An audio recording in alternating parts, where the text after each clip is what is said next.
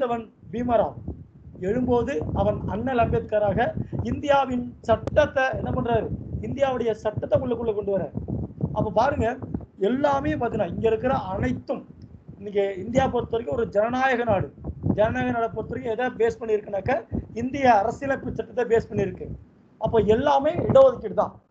நான் ஆரம்பத்தில் ஒரு பாயிண்ட் சொன்னேன், நிறவரியை நிறவரியாவது தேவலாம் இங்க இருக்கிறதுக்கு அப்படின்னு சொன்னேன். அது என்ன காரணம் அப்படின்னா, மதத்தால் கூட அப்பப்போ பிரச்சனை வருகிறது, ஆனால் சாதியம் எப்பொழுதுமே பிரச்சனை இருக்குது. அவர் சொல்லுவாங்க இல்லையா, அயோத்திதாச பண்டிதர்னு ஒருத்தர் இருந்தார். அயோத்திதாச பண்டிதர்னு ஒருத்தர் இருந்தார். அவர் சொல்லுவாரு, யார் யாரெல்லாம் மன்னிக்கணும் போடுங்கம்மா, யார் யாரெல்லாம், அதாவது யார் யாரெல்லாம் சாதி இல்லைன்னு சொல்றானோ அவன் எல்லாம் தமிழன்டாங்கிறான். யார் யாரெல்லாம் சாதிகள் இல்லை என்று சொல்கிறார்களோ அவனெல்லாம் தமிழன் என்று யார் சொல்றது? அயோத்திதாச பண்டிதர் சொல்றாரு. நம்மளுடைய மூத்த குடி அவர் தான். அவர் தான் சொல்றாரு, இந்த ஆதி திராவிடர்கள் சொல்லுவாங்க இல்லையா, என்ன பண்றாங்க, ஒரு 19th செஞ்சுரி வாக்குல, ஒரு 1890 1890 வாக்குல என்ன பண்றாங்க, பிரிட்டிஷ் கவர்மெண்ட் வந்து பார்த்தீங்கன்னாக்கா அவர் சொல்லுது, ஆனா பாவிகளா இவனுக்கு காட்டு மிராண்டி பயிர்கள் மாதிரி இருக்கானுங்க, இவனுக்கு நிலம் கிடையாது, கல்வி கிடையாது, ஒரு சமூக புரட்சி கிடையாது, தொழிற்கல்வி கிடையாது, நிலம் மறுக்கப்படுகிறது, கல்வி மறுக்கப்படுகிறது, எதையாவது நிலத்தை வச்சுக்கிட்டு கொஞ்சம் உருப்பிட்டு போயிட்டோம் அப்படின்னு கொடுக்குறான். ஒரு லேண்டை கொடுக்குறான். அந்த லேண்டு பின்னால் எப்படி பேர் சொல்றான் பாருங்க, பஞ்சமி நிலங்கள் அப்படிங்கிறான். பஞ்சமி நிலங்கள். அப்ப அந்த பஞ்சமி நிலங்கள் வச்சிருந்தவங்க யாருன்னா பறையர்கள், பல்லவர்கள், பஞ்சமர்கள் சொல்றாங்க. அப்போ அவங்களுக்காண்டி ஒரு ஸ்கூல் ஆரம்பிக்கிறாங்க, பஞ்சமர் பள்ளிகள் அப்படின்னு சொல்றாங்க. அந்த பஞ்சமர் பள்ளிகள் பேரை எதுக்கிறது யாரு அப்படின்னா, பொது உடைமைவாதியான சிங்காரவேலரும் நம்மளுடைய தாத்தா என்று கூறப்படுகிறது மேல வந்து மச்சான்னு சொல்லுவாங்க இல்லையா, ரெட்டமலை சீனிவாசன் தாத்தான்னு சொல்லுவாங்க. அவருடைய மைத்துனர் யாருனாக்கா அயோத்திதாச பண்டிதர். இந்த 2 பேர் தான் பார்த்தீங்கன்னாக்க பஞ்சமி பள்ளிகள் இல்ல பஞ்சமர் பள்ளிகள் என்ன பண்ணணும், ஆதி திராவிட பள்ளிகள் என்று மாற்றணும் அப்படின்னு குரல் கொடுக்குறாங்க. இங்க எல்லாமே கேஷ் பேஸ்டா இருக்கு, எல்லாமே கேஷ் பேஸ்டா இருக்கு. அதனாலதான் சொல்லுவாங்க, பெரியாற்ற ஒருவர் நிருபர் கேட்டிருப்பார், உலகத்தில் நீங்கள் பெரிதாக நினைப்பது இல்ல இதுதான் மிகப்பெரிய தீய சக்தியா நீங்க நினைக்கிறது எது அப்படின்னாக்க, எடுத்தவனே சொல்லுவார், மதம் கிடையாது, மதம் கிடையாது, சாதிதான் உலகத்தில் மிக உயர்ந்த தீங்கான விஷயம் சொல்றாரு. ஏன் அப்படின்னா, மற்ற எல்லா மதத்திலும் சொல்லுவாங்க இல்லையா, மற்ற எல்லா மதத்திலும் மூட நம்பிக்கைகள் அதிகம் காணப்படுகிறது. மற்ற எல்லா மதத்திலும் யோசிச்சு பாருங்க, இயேசு கிறிஸ்து அவர் அங்கே பார்த்தீங்கன்னாக்கா ஒரு மூட நம்பிக்கை, ஏதாவது ஒரு மூட நம்பிக்கை இருக்கு. நபிகள் நாயகம் குரானிலும் இருக்கு, இந்துக்களுடைய பைபிளிலும் இருக்கு, ஏதாவது ஒரு மூடம் இருக்கு. ஆனால் சமணத்திலும் பௌத்தத்திலும் மூட நம்பிக்கை கிடையாது. மக்கள் இந்தவாகத்தான் நீ வாழணும், இப்படித்தான் நீ வாழணும், நன்னறி கொள்கை 8 நன்னறி கொள்கை புத்தர் வெளியிடுறாங்க, இந்த மாதிரிதான் வாழணும்னு சொல்றாங்க. ரைட்டுங்களா? அப்ப பாருங்க, சாதிதான் இருக்கிறதுலே உலகத்தில் மிகப்பெரிய தீங்கான விஷயம் சொல்றாரு பெரியார். ஏன் சார் அப்படி சொல்றீங்க அப்படிங்கும்போது, நான் இந்துவாக இன்று இருக்கிறேன், நாளை இஸ்லாமிற்கு மாறலாம், நாளை மறுநாள் நான் கிறிஸ்தவத்திற்கு மாறலாம், ஆசீபக மதத்திற்கு மாறலாம், கௌமாரத்திற்கு மாறலாம், புத்தத்திற்கு மாறலாம், சமணத்திற்கு மாறலாம், சொல்லுவாங்க இல்லையா பார்சி மதத்திற்கு மாறலாம், சீக்கிய மதத்திற்கு மாறலாம். ஆனால் இன்று நான் நாயக்கன், நாளை என்னால் முதலியாராக முடியாது, கோணாராக முடியாது, செட்டியாராக முடியாது, பிள்ளைவாரமாக முடியாது, ஐயரா மாற முடியாது, ஐயங்கரா மாற முடியாது, பல்லனா பஞ்சமரா பறையர்களாக மாறவே முடியாது. அதனால் உலகத்தில் மிக பெரும் தீங்கானது இருக்கட்டாக்க சாதிங்கிற யாரு பெரியார் சொல்றாரு. சாதிதான் பார்த்தீங்கன்னாக்கா உலகத்திலே வந்துனாக்க மிக முக்கியமானது அப்படின்னு கேட்குறாங்க. உங்களுக்கு தெரிஞ்சிருக்கும்னு நினைக்கிறேன், சைமன் கமிஷன் ஒன்று வந்திருக்கும் இந்தியாவுக்குள்ள. இப்போதான் ஒன்று யோசிச்சு நான் வருத்தப்படுறேன், வரலாறுகளை ஒரு சில இடங்களை நானும் கூட கொஞ்சம் தவறா படிச்சுக்கணும் அப்படின்னு நான் வருத்தப்படுறேன். ஏன் அப்படின்னா, சைமன் கமிஷன் வந்திருக்கும், எல்லாத்தையும் தெரிஞ்சிருக்கும் நினைக்கிறேன். சைமன் கமிஷன் எப்பப்ப அமைச்சாங்க? சைமன் கமிஷன் எப்பொழுது அமைக்கப்பட்டது? 1927. அது சரியா தவறா? ஃபார்ம் பண்ணது 1927 சார், இந்தியாவுக்கு வந்தது 1928ல. அதெல்லாம் கரெக்ட் தான், அதெல்லாம் மாற்று கருத்து நான் எதுவுமே சொல்லல. ஆனா நான் கேட்பது, சைமன் கமிஷனை காங்கிரஸ் அவர் எதிர்த்தது சரியா தவறா? சரிதான் சார். அது மிக மிக முக்கியமான என்ன சொல்றதுங்க, அடிப்படை ஆதாரமற்றது, அது தவறு, அது தவறு. சைமன் கமிஷனை காங்கிரஸ் ஏன் சார் எதுக்கணும்? சைமன் கமிஷனை ஏன் சார் எதுக்கணும்? ஏன் எதுக்கணும்? என்ன கண்டிஷன் இருந்துச்சு? ஏன்னா இங்க இருக்கிற அடிப்படை கட்டமைப்பு உங்களுக்கு புரியாது. ஏன் சார் நமக்கு புரியாது அப்படின்றால், காந்தி என்னவாக இருந்திருக்கலாம், காந்தியின் அகிம்சை கொள்கை நாங்கள் ஏற்றுக்கொள்கிறோம், சத்தியாகிரகத்தை ஏற்றுக்கொள்கிறோம். ஏனென்றால் அவருடைய தத்துவம் இந்த மாதிரியானது. என்ன தத்துவம் அவர் சொன்னது? ஒரு நாடு அகிம்சையால் விடுதலை பெற்றால் மட்டுமே அந்த நாட்டில் ஆயுத புரட்சி ஏற்படாது. ஒரு நாடு ஆயுத புரட்சி மூலம் விடுதலை பெற்றால் கண்டிப்பாக அந்த நாட்டில் மலர்ந்தே தீரும். என்ன மலர்ந்து தீரும்? ஆயுத புரட்சி மலர்ந்தே தீரும். இன்னைக்கு எடுத்துக்கோங்க, யார் யாரெல்லாம் ஆயுத புரட்சி மூலம் விடுதலை பெற்றார்களோ அங்கு எல்லா நாடுகளிலும் எந்த ஒரு நாடும் விதிவிலக்கல்ல. எந்த ஒரு நாடும் விதிவிலக்கல்ல. ஏன்னா எல்லா நாட்டிலும் என்ன இருக்கு? ஆயுத புரட்சி ஏற்பட்டிருக்கு. ஏன் சமயத்தை ஒரு மாதத்துக்கு முன்னு பார்த்தீங்கன்னாக்கா ஆயுத புரட்சி ஏற்பட்ட நாடு மியான்மர். மியான்மர்ங்கிற நாடு, ரங்கூன் என்று பழைய காலத்தை சொல்லுவாங்க, பர்மான்னு சொல்லுவாங்க இல்லைங்களா? அந்த நாட்டில் ஆயுத புரட்சி ஏற்பட்டிருக்கு. அப்ப காந்தி தத்துவம் ஒரு சில விஷயத்துக்கு ஏற்படுது, ஆனால் ஒரு சில விஷயம் நான் ஏற்றுக்கொள்ள மாட்டோம். எதுல அப்படின்னா, அவர் வர்ணாசிரம முறையை ஏற்றுக்கொள்கிறார். வர்ணாசிரம முறையை ஏற்றுக்கொள்கிறார். என்ன சார் வர்ணாசிரம முறை? உங்களுக்கு தெரிஞ்சிருக்கும். பிரம்மனின் நெற்றியில் பிறந்தவன் பிராமணன், நெஞ்சில் பிறந்தவன் சத்திரன், தொப்பையில் பிறந்தவன் வைசியன், தொடையில் பிறந்தவன் பஞ்சமன், பாதத்தில் பிறந்தவன் சூத்திரன், அல்லது கீழே பிறந்தவன் சூத்திரங்கிறான். யோசிச்சு பாருங்க.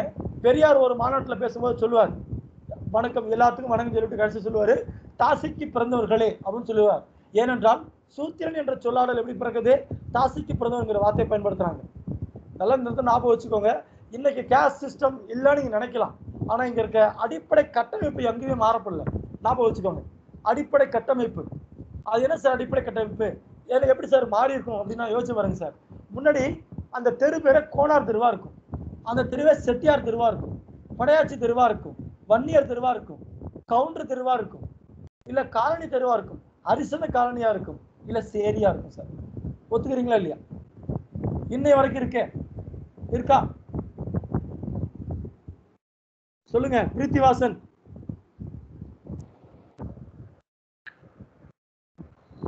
இருக்கு சார்.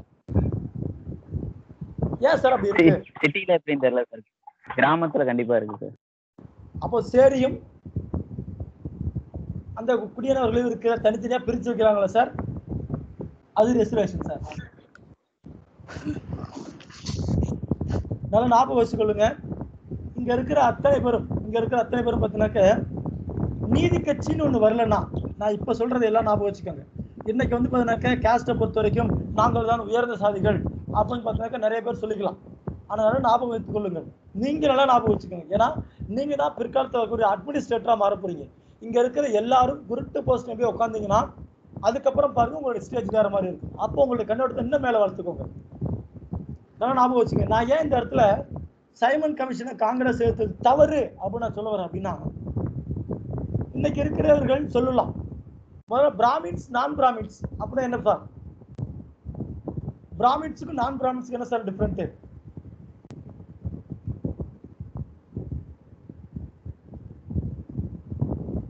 புரியுதா? கேக்குதா எல்லாத்துக்கும்? பிராமின்ஸ் அண்ட் நான் பிராமின்ஸ் யார் யார் சார்? பிராமின்ஸ்ன்றவங்க த்ரெட் போட்டிருப்பாங்க, நான் பிராமின்ஸ் த்ரெட் போட்டிருக்க மாட்டாங்க சார். அவ்வளவுதானா சார்? அப்ப நான் பிராமின்ஸ்ல என்னென்ன கேஸ்ட்லாம் வரும்? ஓசி, அப்புறம்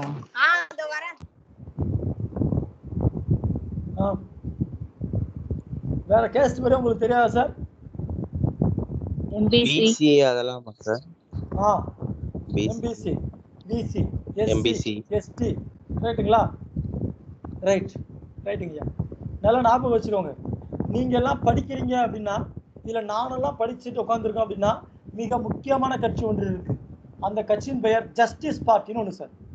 ஜஸ்டிஸ் பார்ட்டி எப்ப ஆரம்பிச்சாங்க? ஜஸ்டிஸ் பார்ட்டி எப்ப சார் ஆரம்பிச்சாங்க? 1916 சார். 1916 சார். Very good, 1916. ஐயா ஞாபகம் வச்சுங்கய்யா. ஜஸ்டிஸ் பார்ட்டின்னு ஒன்று வரலன்னா நீங்க நான்லாம் இன்னைய வரைக்கும் என்ன பண்ணிட்டு இருக்கோம்? சாணி அள்ளிட்டு இருக்கணும், இல்ல பிராமணர்கள் கீழே ஏதாவது வேலை பார்த்து தான் இருக்கணும். நல்லா ஞாபகம் வைத்துக் கொள்ளுங்கள், எல்லாரும் ஞாபகம் வச்சுக்கோங்க. மற்ற எவனும் பார்த்தினாக்கா திராவிடன் என்று சொல்ல மாட்டோம், தமிழ்நாட்டில் உள்ளதான் திராவிடன் சொல்லுவான் அப்படின்னு ஒரு நிறைய வழக்காடு உண்டு. நம்ம அதுக்குள்ள உள்ள இந்த இடத்த நம்ம உள்ள போக தேவையில்லை. நான் ஏன் இந்த இடத்துல அவ்வளோ சொல்றேன் அப்படின்னா, மிண்டோ மார்லி சீர்திருத்தம்னு வருது. மிண்டோ மார்லி சீர்திருத்தம் 1909 காலகட்டத்தில் வருது சார். அப்ப பாருங்க, முஸ்லிம்களுக்கு மட்டுமான பிரதிநிதித்துவம் கொடுக்குறான்.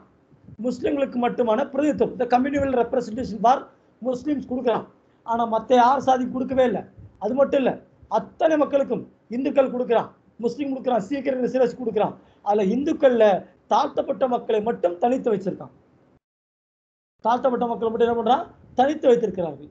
இது மட்டுமல்ல, இன்னொரு கொடுமையான விஷயம் நான் உங்களுக்கு சொல்றேன். வரலாற்றை கேள்விப்பட்டிருப்பீங்களா மாட்டீங்களான்னு தெரியல. தாழ்த்தப்பட்ட மக்கள் 1947 வரை அடிமைகளாக இருந்தார்கள் என்று உங்களுக்கு தெரியாது. இன்னொன்று, 1947 1947 ஆகஸ்ட் 15 இந்தியா ஃப்ரீடம் ஆகுது, ஆகஸ்ட் 14 பாகிஸ்தான் ஃப்ரீடம் ஆகுது. அந்த தருணத்தில் பிரிக்கப்பட்ட இல்ல பேசப்பட்ட ஒரே பொருள் தாழ்த்தப்பட்ட மக்களை எவ்வாறு சரிபாதியாக பிரித்துக் கொள்வதுன்னு தான் பேசியிருக்காங்க. சொன்னவர் ஜின்னா. பாகிஸ்தான் என்ற தேசத்தின் தந்தை. பாகிஸ்தான் என்றால் த லேண்ட் ஆஃப் பியூர்னு அர்த்தம், தூய்மையான நிலம் என்று அர்த்தம். அவர் சொல்லியிருக்காருங்க, ஞாபகம் வச்சுங்க. அவர் சொல்லியிருக்காரு. என்ன சார் சொன்னாரு? அதாவது நம்ம என்ன சொல்லணும், நம்மளுடைய இந்த எஸ்சி கேஸ்ட் இருக்காங்க இல்லையா, இந்த ஷெட்யூல்டு கேஸ்ட், பட்டியலிடப்பட்ட வகுப்பினர், அதை எவ்வாறு பிரித்துக் கொள்வது? நீங்கள் மட்டும் வைத்துக் கொள்ள முடியாது, நாங்களும் வைத்துக் கொள்வோம், அதனால் சரிவாதையா பிரிங்கிறார். எங்களுக்கு எதுக்குடா இந்து மதம்? ஐயா, எங்களுக்கு இந்து மதம் எதுக்கா செஞ்சது எங்களை அப்படின்னு சொல்லிட்டு ஒரு ப்ரெஷர்ல, ஒரு டிப்ரெஷன்ல, ஐயோ இந்த மதம் என் மக்களுக்கும் என் சார்ந்த மக்களுக்கு எதுவுமே செய்யலன்னு சொல்லிட்டு 5 லட்சம் தொண்டர்களுடன் B.R. அம்பேத்கர் என்ன பண்றாரு? அவரு இந்து மதத்திலிருந்து பௌத்த மதத்துக்கு மதத்தை தழுவுகிறார். இது பெரிது. ஆனால் இதற்கு முன்னோடி யாரு என்று கேட்டால் அயோத்திதாச பண்டிதர் மிக முக்கியமானவர். இன்று நம்ம ரிசர்வேஷன் சார்ந்து நம்ம நிறைய பேசுறோம்.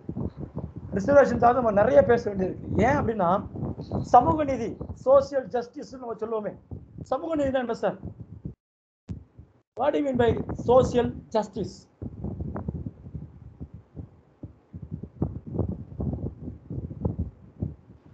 சார் கேக்குதா? அனைவரும் சமம். அனைவரும் சமம். த ஈக்குவல் பிஃபோர் லாவா? ஆமா சார். அப்ப ஆர்டிகல் 14 தான் சொல்றீங்க. ஆர்டிகல் 14 தான் நீங்க சொல்றீங்க. ஞாபகம் வச்சுக்கோங்க. ஒரு சட்டத்தை இயற்றியவர் அண்ணல் அம்பேத்கர். நீங்க நம்ப மாட்டீங்க, உலகில் அதிகமாக உடைக்கப்பட்ட தலைவரின் சிலை, உலகில் அதிகமாக இருக்கும் சிலை அண்ணல் அம்பேத்கரோடு. ஞாபகம் வச்சுக்கோங்க. இன்னைக்கு பார்த்தீங்கன்னாக்க எல்லாத்துலயும் ரிசர்வேஷன் இருக்கு, எல்லாத்துலயும் கேஸ்ட் பேஸ் இருக்கு. இன்னைக்கு சாதி இல்லவே இல்லை நீங்க நினைக்க முடியுமா? சாதி இன்னைக்கு இல்லை நீங்க சொல்ல முடியுமா சார்? நோ, இல்ல சார். முடியாது சார், இருக்கு சார். சாதிகள் இல்லை சார். ஆகாஷ், நீங்க சொல்லுங்க பார்க்கலாம்.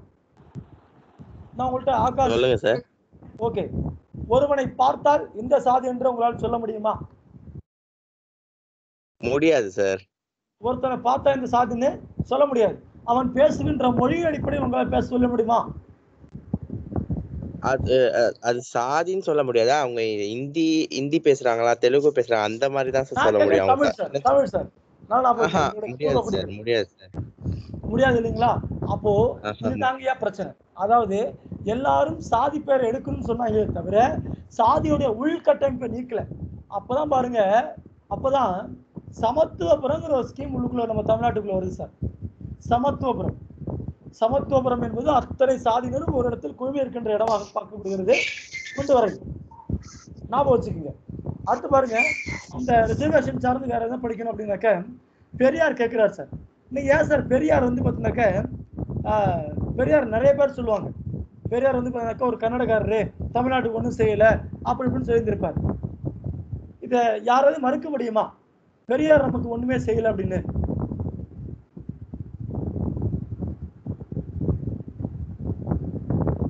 சொல்லுங்க சார். பெரியார் நமக்கு எதுவுமே செய்யல சார். அவர் எதுக்கு சார் எங்களை செஞ்சாரு?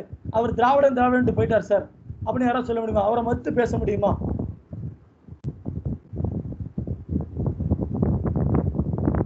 சார் கேக்குதா? கேக்குது சார். Okay sir. நான் இதுக்கு ஒரு சிறந்த எடுத்துக்காட்டு நிறைய சொல்லுவேன் சார். முதல்ல சொல்றேன்.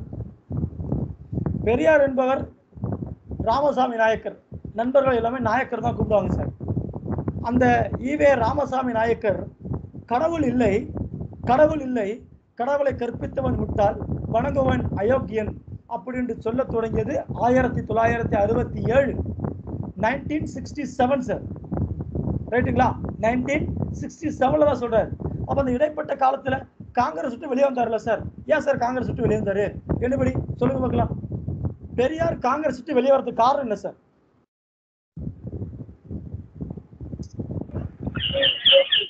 காந்தியோட ஒரு கான்ஃபிளிக்ட் ஆயிருக்கும் சார். வர்ணாசிரமம் காந்தியோட கான்ஃபிளிக்ட் இது நான் வரவேற்கிறேன். உங்க பதில். வர்ணாசுர முறைய பிராமின்ஸோட காந்தி டாமினேஷன் அங்க ஆதரித்தார். அதிகமா இருந்தது. இது மட்டும்தான் சார் நம்மளோட ஸ்கூல் புத்தகத்துல இருக்கும். பட் அதையும் தாண்டி இருக்கிற ஒரு சில விஷயங்கள் இருக்கு சார். 1920 காங்கிரஸ் கமிட்டி, அதாவது Tamil Nadu Congress committee head sir. Tamil Nadu Congress கமிட்டியுடைய meeting நடக்குது திருநெல்வேலிங்கிற ஒரு மாவட்டம். திருநெல்வேலிங்கிற ஒரு மாவட்டத்தில் நடக்குது சார். அப்போ பெரியார் என்ன பண்றாரு சார், வகுப்புவாத பிரதிநிதித்துவம் என்கின்ற ஒரு அறிக்கையை தயாரிச்சு கொண்டு போறாரு. அந்த இருக்க காங்கிரஸ் கமிட்டியில் யாருமே ஏத்துக்கல. சரி ரைட்டு அப்படின்னு சொல்லி 1922 திருப்பூர் காங்கிரஸ் மாநாடு அங்கேயும் போறாரு. அங்க யாருமே அதை ஏத்துக்கல. அங்க யாரும் போறாரு, அவரு ஏத்துக்கல.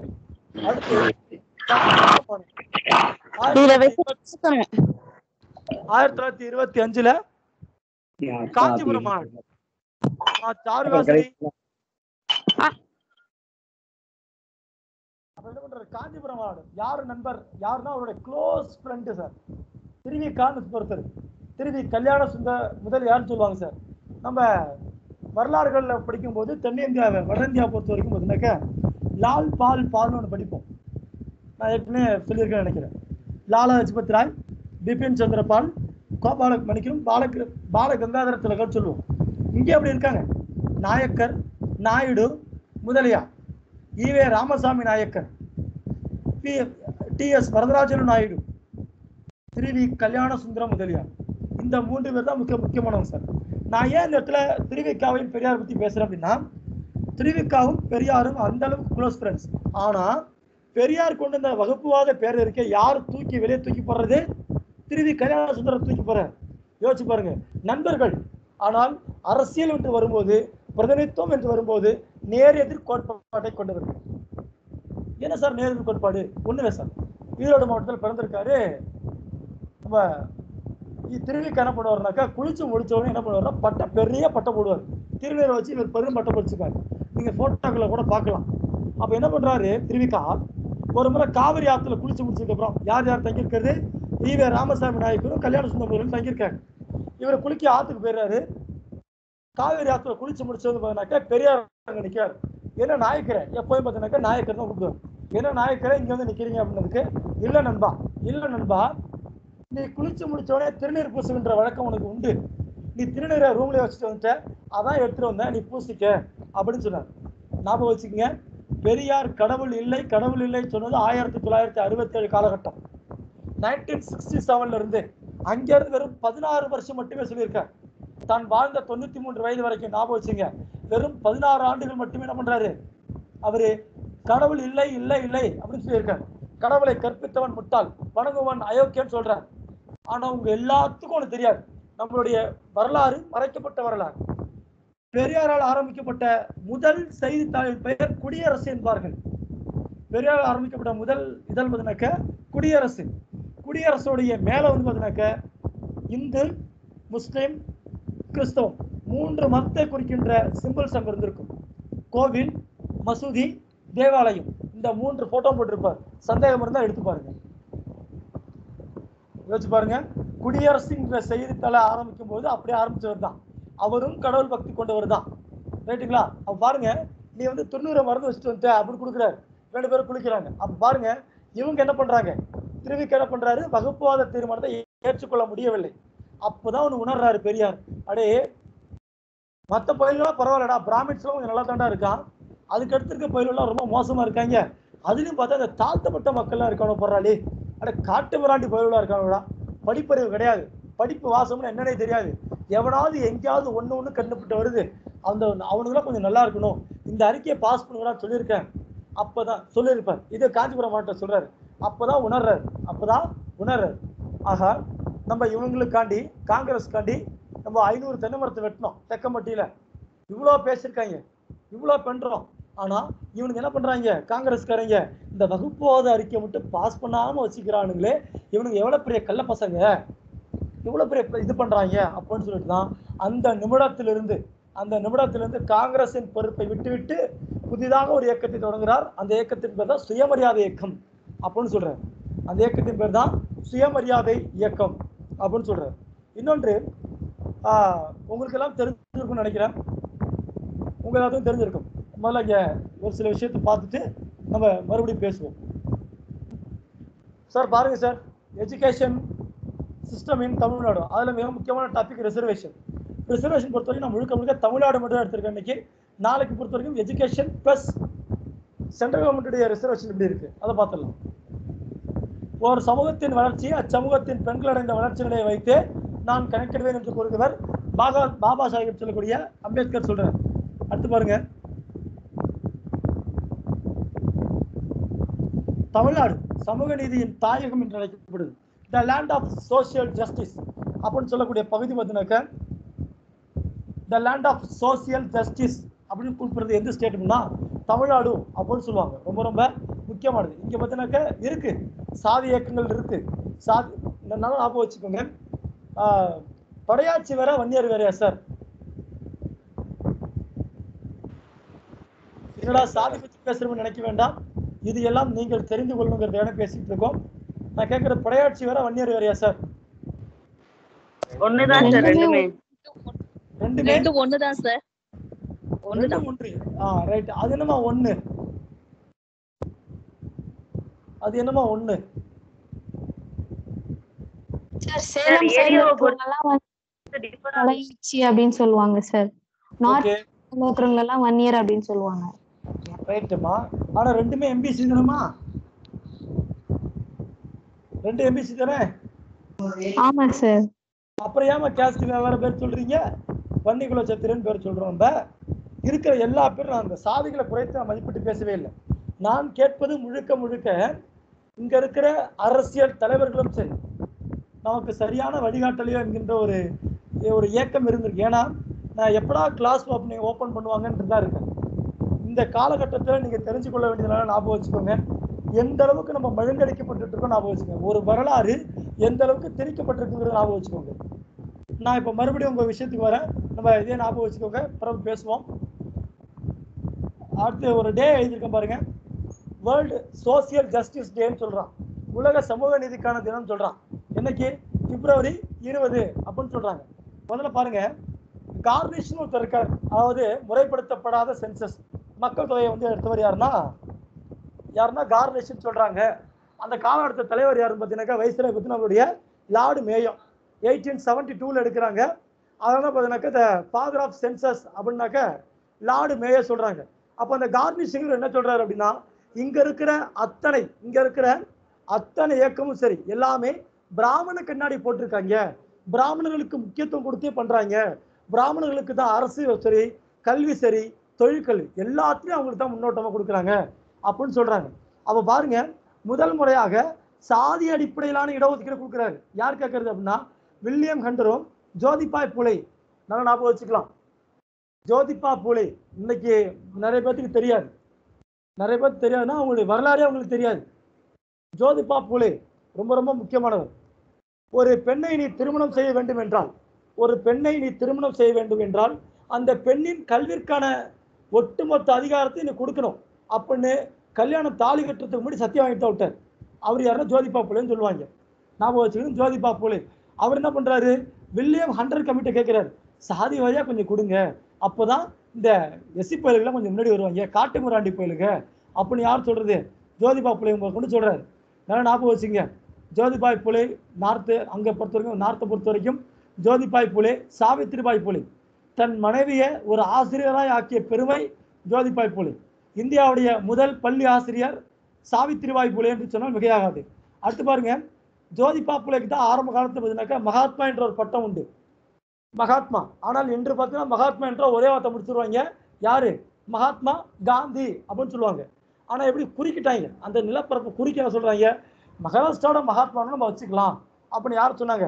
ஜோதிபா பூலேய சொல்றாங்க. அப்போ அந்த ஜோதிபா பூலேன்னு சொல்றாரு, முதல் முறையாக சாதி அடிப்படையான இதை கூட எங்களுக்கு கொடுங்கய்யா அப்படின்னு கேட்கிறாரு. அடுத்து பாருங்க, செங்கல்பட்டுன்னு ஒரு மாவட்டம் பிரிச்சாங்க. செங்கல்பட்டு மாவட்டத்தை எதுல இருந்து பிரிச்சிருப்பாங்க? காஞ்சிபுரம் சார். ஆனா அன்னைக்கு காஞ்சிபுரம் ஒரு மாவட்டமே கிடையாது சார். காஞ்சிபுரங்கிற ஒரு மாவட்டமே அன்னைக்கு கிடையாது சார், செங்கல்பட்டுங்கிற மாவட்டம் இருந்துச்சு. அப்ப அந்த செங்கல்பட்டோட கலெக்டர் பேர் என்ன அப்படின்னா திரிமன்கிரே. ஞாபகம் வச்சுங்க, அவரோட பேர் என்னது? திரிமன்கிரே அப்படின்னு சொல்றாங்க சார். திரிமன்கிரே அவர் யாருனாக்க செங்கல்பட்டு கலெக்டர் சார். அவரு நொந்து போய் ஒரு ரிப்போர்ட் கொடுக்குறாரு, அவரோட பேர்ல வருது, அதான் திரிமன்கிரே ரிப்போர்ட். அதாவது நான் இந்த பாயிண்ட் எல்லாமே தாழ்த்தப்பட்ட மக்கள் பற்றி தான் பேசுறேன், அதனால ரிசர்வேஷன் சொல்றேன். தாழ்த்தப்பட்ட மக்களுக்கு சமூக, பொருளாதார, கல்வி ரீதியாக மிகவும் மோசமடைந்துள்ளனர். Social, economic and education wise they are என்ன சொல்றது, ரொம்ப ஒஸ்டா போயிருக்காங்க. யார் அப்படின்னா ஷெட்யூல்டு காஸ்ட் அப்படின்னு சொல்றாங்க. அடுத்து அவங்களுக்கு நிலம் மறுக்கப்படுகிறது, வீடு கட்ட அனுமதி இல்லை. இந்த ஒரு பாயிண்ட் நீங்க கேள்விப்பட்டிருக்கீங்களா? நிலங்கள் மறுப்பு என்பது ஆண்டாண்டு காலமாக சொல்லியிருக்காங்க, ஆனால் வீடு கட்டுவதற்கான அனுமதி இல்லை என்பது இன்னி வரைக்கும் யாருக்கா தெரியுமா? ஏன்னா அவங்ககிட்ட காக்காணி நிலம் கிடையாது. கர்ணன் என்ற ஒரு திரைப்படம் வந்திருக்கும், இப்ப ரீசெண்டா தனுஷ் அவர்கள் நடிச்சிருப்பார். அதுல வந்து ஒரு பஞ்சாயத்து சீன் வந்திருக்கும். அந்த அந்த குறிப்பிட்ட சாதியை சார்ந்த ஒரு பெண்ணை வந்துனாக்க அசிங்கப்படுத்த என்ன பண்ணுவோம், அந்த அந்த பெண்ணோட தந்தை என்ன பண்ணுவாரு, அடிச்சிருவாரு. அடிச்சு வந்ததுக்கப்புறம் ஒரு பஞ்சாயத்து சீன் நடந்துகிட்டு இருக்கும். அப்ப சொல்லுவாங்க, ஒரு தலைவர் அபிமன்யுன்னு நினைக்கிற அந்த கேரக்டர் பேரு, அவன் சொல்லுவான், லே நம்ம கிட்ட இவ்வளவு பேசுறோம், வாழ்க்கை வச்சுரா பேசுறீங்க, நம்ம கிட்ட ஒரு காணி நிலம் கூட கிடையாதுன்னு சொல்லுவாங்க. இந்த வார்த்தை நல்லா ஞாபகம் வச்சுங்க, அவர்களிடம் நிலம் என்பது கிடையவே கிடையாது. அப்ப யாருகிட்ட சார் இருந்திருக்கு அப்படின்னு கேட்டாக்க முழுக்க பண்ணையார்கள் சொல்றாங்க. பண்ணையார்கள் இல்ல உயர் சாதிகள்கிட்ட மட்டும் தான் இருந்திருக்கு இந்த நிலங்கள் அப்படின்னு சொல்றாங்க. அடுத்து பாருங்க, கல்வி நிராகரிக்கப்பட்டுகிறது, அடிமைகளாக விற்கிறார்கள் அப்படின்னு எவ்வளவோ பேசுறாங்க. அப்போ 1892 பிரிட்டிஷ் கவர்மெண்ட் என்ன பண்றான், அந்த தாழ்த்தப்பட்ட மக்களுக்கு 12 லட்சம் ஹெக்டேர், மணிக்கிறோம் 12 லட்சம் ஏக்கர் நிலத்தை கொடுக்குறான். இந்த நிலத்தை நீ வச்சுக்க, இந்த நிலத்தை வச்சு நீ உழுதுக்க பழச்சிக்க, இந்த வச்சுக்கோ அப்படின்னு சொல்றான். அப்ப அந்த நிலங்களுக்கு புதிதாக ஒரு பெயர் வருகிறது. அந்த நிலத்தின் பெயர் இங்க சொல்றான் பஞ்சமி நிலங்கள் அப்படின்னு சொல்றான். அப்ப இந்த பஞ்சமி நிலங்கள் வருவதற்கு மிக முக்கியமான காரணம் யாரு? திரிமன்கிரே. இது யாரும் கேட்டாக்கா செங்கல்பட்டு கலெக்டர், ஞாபகம் வச்சுக்கணும். அப்ப இவங்களுக்காண்டி ஆரம்பிக்கிறதா பார்த்தீங்கன்னாக்க பஞ்சவர் பள்ளிகள், அதை ஆதி திராவிட பள்ளிகளா மாத்திரம் சொல்றது யாரு? அயோத்திதாசர் மற்றும் சிங்காரவேலர் பொது உடைமையாளர். இன்னைக்கு ஐயா நல்ல கண்ணு ஒருத்தர் இருந்திருப்பார், பொது உடைமைவாதியில மிகச் சிறந்தவர், அரசியலின் தூய்மையானவர் நம்ம சொல்லுவோம். கக்கனுக்கு பிறகு பார்த்தீங்கன்னாக்கா நல்ல கண்ணு ஐயா ரொம்ப பெருமையா பேசுறோம். அவர் வந்து அந்த பொது உடைமை கட்சியில் மிக முக்கியமானவர் சிங்காரவேலர் அப்படின்னு சொல்லுவோம். அவர்கள் 2 பேரும் சொல்றாங்க, அயோத்தியாசரும் சிங்காரவேலரும் சொல்றாங்க, ஐயா பஞ்சவர் பள்ளிகள் கூப்பிடாதீங்க, எங்களை ஆதி திராவிடர் பள்ளிகள் கூப்பிடுங்க அப்படின்னு சொல்றாங்க. ஒரு நிமிஷம்.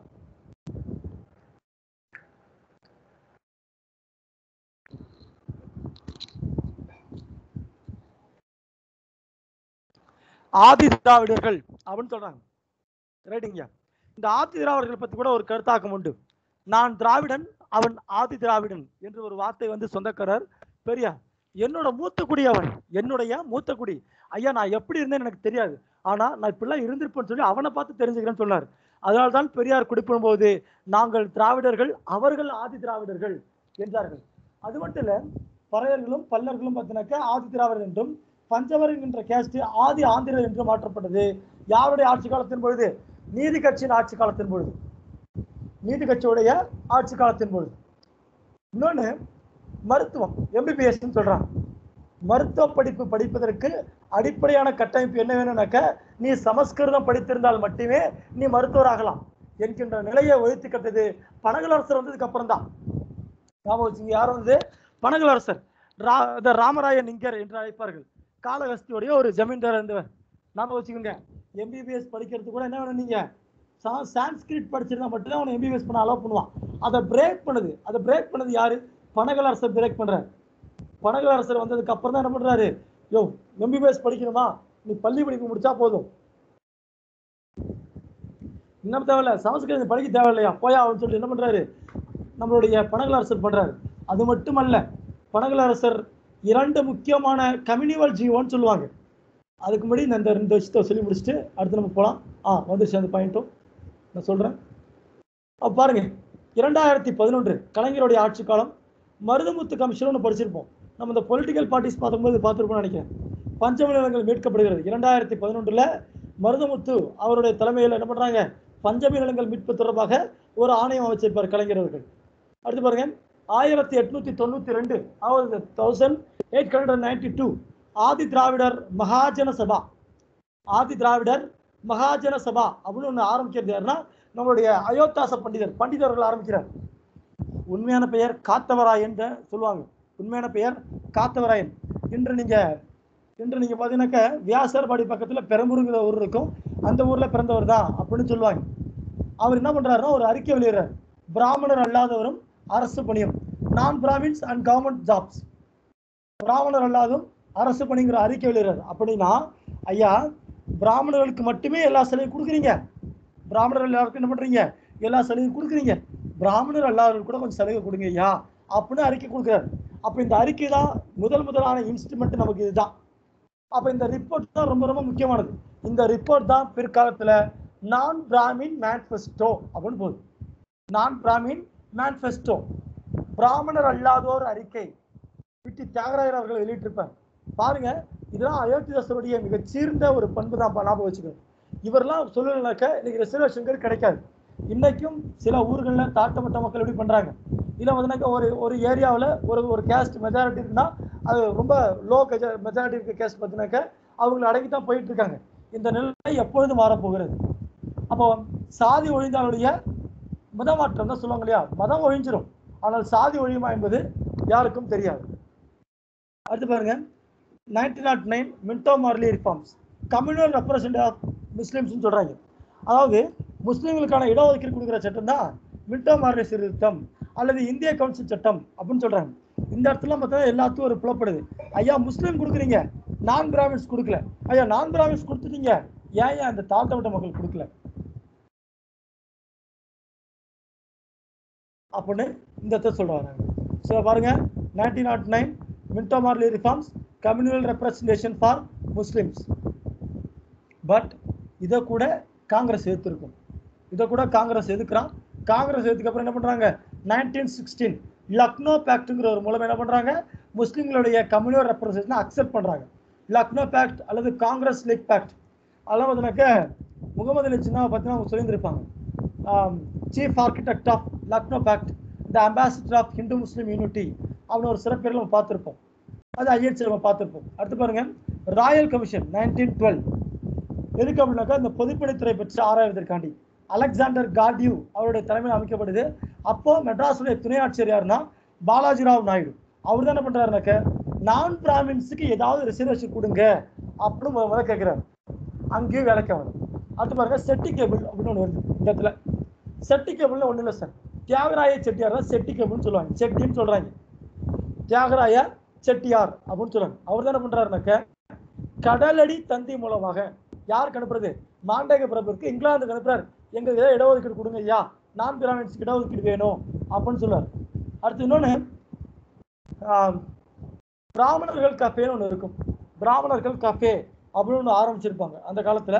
அப்போ பெரியார் என்ன சொல்லுவார் அப்படின்னாக்க, யாரெல்லாம் பிராமணர் கஃபே அப்படின்னு நீங்க யாரும் எதிர்க்கீங்களோ அங்கெல்லாம் வந்து என்ன பண்ணுவேன்னு, நான் கருப்பு மையை பூசி அடிச்சிருவேன் அப்படின்னு சொல்றாரு. அது மாதிரி செய்யறாரு. அப்போ அங்க இருக்கிற பிராமின்ஸ் எல்லாம் போய் சேர்ந்து கேட்குறாங்க, ஐயா நான் என்னைக்காவது நாயக்கரே உன்னை எங்கேயாவது நாங்கள் சூத்திரன்னு சொல்லியிருக்கோமா, நீங்க ஏங்க நாங்கள் பிராமணர் கஃபேன்னு பேர் வச்சா மட்டும் நீங்க வந்து அழிக்கிறேங்கிறீங்க அப்படின்னு கேட்கும்போது அவர் சொல்றாரு, ஒரு விளக்கம் சொல்றாரு. ஐயா ஒரு ஊர்ல 10 தெரு இருக்கு, ஒரு ஊர்ல 100 வீடு இருக்குன்னு வச்சுக்கோம்.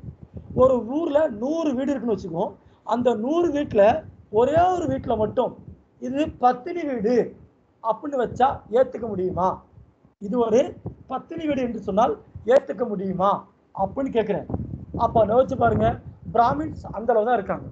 கிட்டத்தட்ட 1911 காலகட்டங்கள்ல வெறும் 3% இடஒதுக்கீடு தான் இருக்காங்க, வெறும் 3% பாப்புலேஷன்ல இருக்காங்க. பட் அவங்க தான் எல்லாத்துக்கும் முன்னுரிமையில இருக்காங்க. ஸோ அப்ப என்ன பண்றாரு இவரு, எங்களுக்கும் ஏதாவது ரிசர்வேஷன் கொடுங்கன்னு சொல்லிட்டு செட்டி கேபிள் அல்லது கடலடியில தந்தி அனுப்புறாரு. கடலடியில என்ன பண்றாரு, தந்தி அனுப்புறாரு சொல்லுவாங்க. யாருக்கு, மாண்டகு அப்படிங்கிறவருக்கு அனுப்புறாரு. அடுத்து செட்டி கேபிள் அதோட நின்றுச்சா, ஜஸ்டிஸ் பண்ணிட்டு அடுத்து நிக்கல. அடுத்து ஒருத்தர் போறாரு பாருங்க, டிஎம் நாயர் லண்டனுக்கு போறாரு. லண்டனுக்கு போய் வகுப்புவாத கோரிக்கை கேட்கிறார். இந்த மாதிரி நான் பிராமின்ஸ் நிறைய பேர் இருக்காங்க, அவங்களுக்கு ரிசர்வேஷன் நீங்க கொடுங்க ஐயா அப்படின்னு கேட்கறாங்க. கேட்டதுக்கு அப்புறம் என்ன பண்ணுது, ஒரு புதுசா ஒரு சட்டம் வருது. அந்த சட்டத்தின் பேர் என்னது, 1919 மாண்டகு சென்ஸ்போர்ட் ரிஃபார்ம், மாண்டகு சென்ஸ்போர்ட் ரிஃபார்ம்ஸ். அதாவது இந்திய அரசாங்க சட்டம் வேறு. இது பேர் என்ன சொல்றான்? இந்திய அரசாங்க சட்டம். இதில் தான் பார்த்தீங்கன்னா கம்யூனல் ரெப்ரசன்ட் கொடுக்குறான். அது மட்டுமல்ல, எலெக்ஷன் கண்டக்ட் பண்றான். அப்போ பாருங்க நான் பிராமின்ஸ் வெஸ்டர்ன் தீர்ப்புன்னு சொல்லுவாங்க. வெஸ்டர்ன் தீர்ப்பு மூலமா நான் பிராமின்ஸ்க்கு எத்தனை சீட் கிடைக்குது அப்படின்னாக்க 63 சீட் கிடைக்குது அப்படின்னு சொல்லுவாங்க. அப்போ பார்த்தீங்கன்னாக்க ஜஸ்டிஸ் பார்ட்டி 98 சீட்ல 63 இடங்கள் ஒட்டுமொத்தமாக நான் சொல்றேன் சேர்க்கிறாங்க. அடுத்து பாருங்க, கடலூர் சுப்பராயலு ரெட்டியார் வந்து சிஎம் ஆகிறாரு. இந்த ஒரு பாயிண்ட் விட்டேன். எஜுகேஷன், பிசினஸ், பாலிடிக்ஸ், அதாவது கல்வி, தொழில், அரசியல் போன்ற துறைகள்ல நான் பிராமின்ஸுக்கு ரிசர்வேஷன் வேணும் அப்படின்னு சொல்லிட்டு நான் பிராமின் மேனிஃபெஸ்டோவை சார் பிடி தியாகராயர் அவர்கள் வெளியேறாங்க. எப்போ அப்படின்னா 1916 வெளியேறாங்க.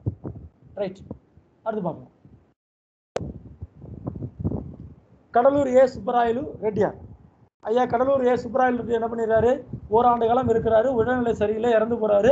அதுக்கடுத்து யார் வர்றதுன்னு பனகலரசர் வந்தவுடனே 2 முக்கியமான சீர்திருத்தம் கொடுக்குறார். கம்யூனல் ஜீவோ, வகுப்பாணை வெளியீடு, அரசாங்க வகுப்பாணை வெளியீடுன்னு சொல்லுவாங்க. 1921, 22. ஆனா இதை காங்கிரஸ்காரங்க செயல்படுத்த விடவே இல்லையே. காங்கிரஸ்காரங்க என்ன பண்ணல, செயல்படுத்த விடவே இல்லை. ஏன் அப்படின்னா அவங்களுக்கு தேவை நான் பிராமின்ஸ் இருக்கணும். அதுல முக்கியமா நான் பிராமின்ஸ் ஞாபகம் வச்சுங்க, பிராமணருக்கு கீழே இருந்தவங்க எல்லாமே நான் பிராமின் தான், including scheduled caste and tribes எல்லாமே நான் பிராமின்ஸ் தான். நான் பெரியார் பத்தி ஒரு 2 நிமிஷம் சொன்னேன் இல்லைங்களா ஆரம்பத்துல. வகுப்போது அறிக்கை எங்கெங்கெல்லாம் கொண்டு போயிருப்பாரு? 20ல் திருநெல்வேலி மாநாடு, 22ல் திருப்பூர் கான்ஃபரன்ஸ், 25ல் காஞ்சிபுரம் கான்ஃபரன்ஸ். எதுலையுமே வகுப்போது அறிக்கை செயல்பட முடியல. அதனால காங்கிரஸ் வெளிவராது. செல்ஃப் ரெஸ்பெக்ட் மூவ்மெண்ட் வைக்கிறார். செல்ஃப் ரெஸ்பெக்ட் மூவ்மெண்ட்னு ஒரு புதுசாக ஒரு கட்சியை ஆரம்பிக்கிறார். அடுத்து பாருங்க, 26ல் சுப்பராயன் ஒரு மினிஸ்டர் வர்றாரு. சுப்பராயன் ஒருத்தர் வர்றாரு. பி சுப்பராயன் ஒரு பேர் என்னன்னு கேட்டாக்க பி சுப்பராயன் என்பது அவருடைய பேர். அவருடைய மினிஸ்டர் ஒருத்தர் வர்றார். முத்தையா முதலியார்னு ஒருத்தர் வர்றார். அவர் தான் பாருங்க, முத்தையா முதலியார் இல்லைன்னா நீங்க கோட்டாங்கிற ஒரு சிஸ்டமே கிடையாது. சாதிவாரி கணக்கீடு செய்து ஞாபகம் வச்சுங்க. சாதிவாரி கணக்கீடு, அதாவது கேஸ் பேஸ்ல இது சென்சஸ் மாதிரி எடுத்து அதுல கோட்டா முறையை கொண்டு வந்தவர் யாருன்னா முத்தையா முதலியார். அதனால்தான் சாதிவாரி இடஒதுக்கீட்டு தந்தை, இந்த father of communal caste paste reservation, father of cost based reservation அப்படின்னு சொல்றாங்க.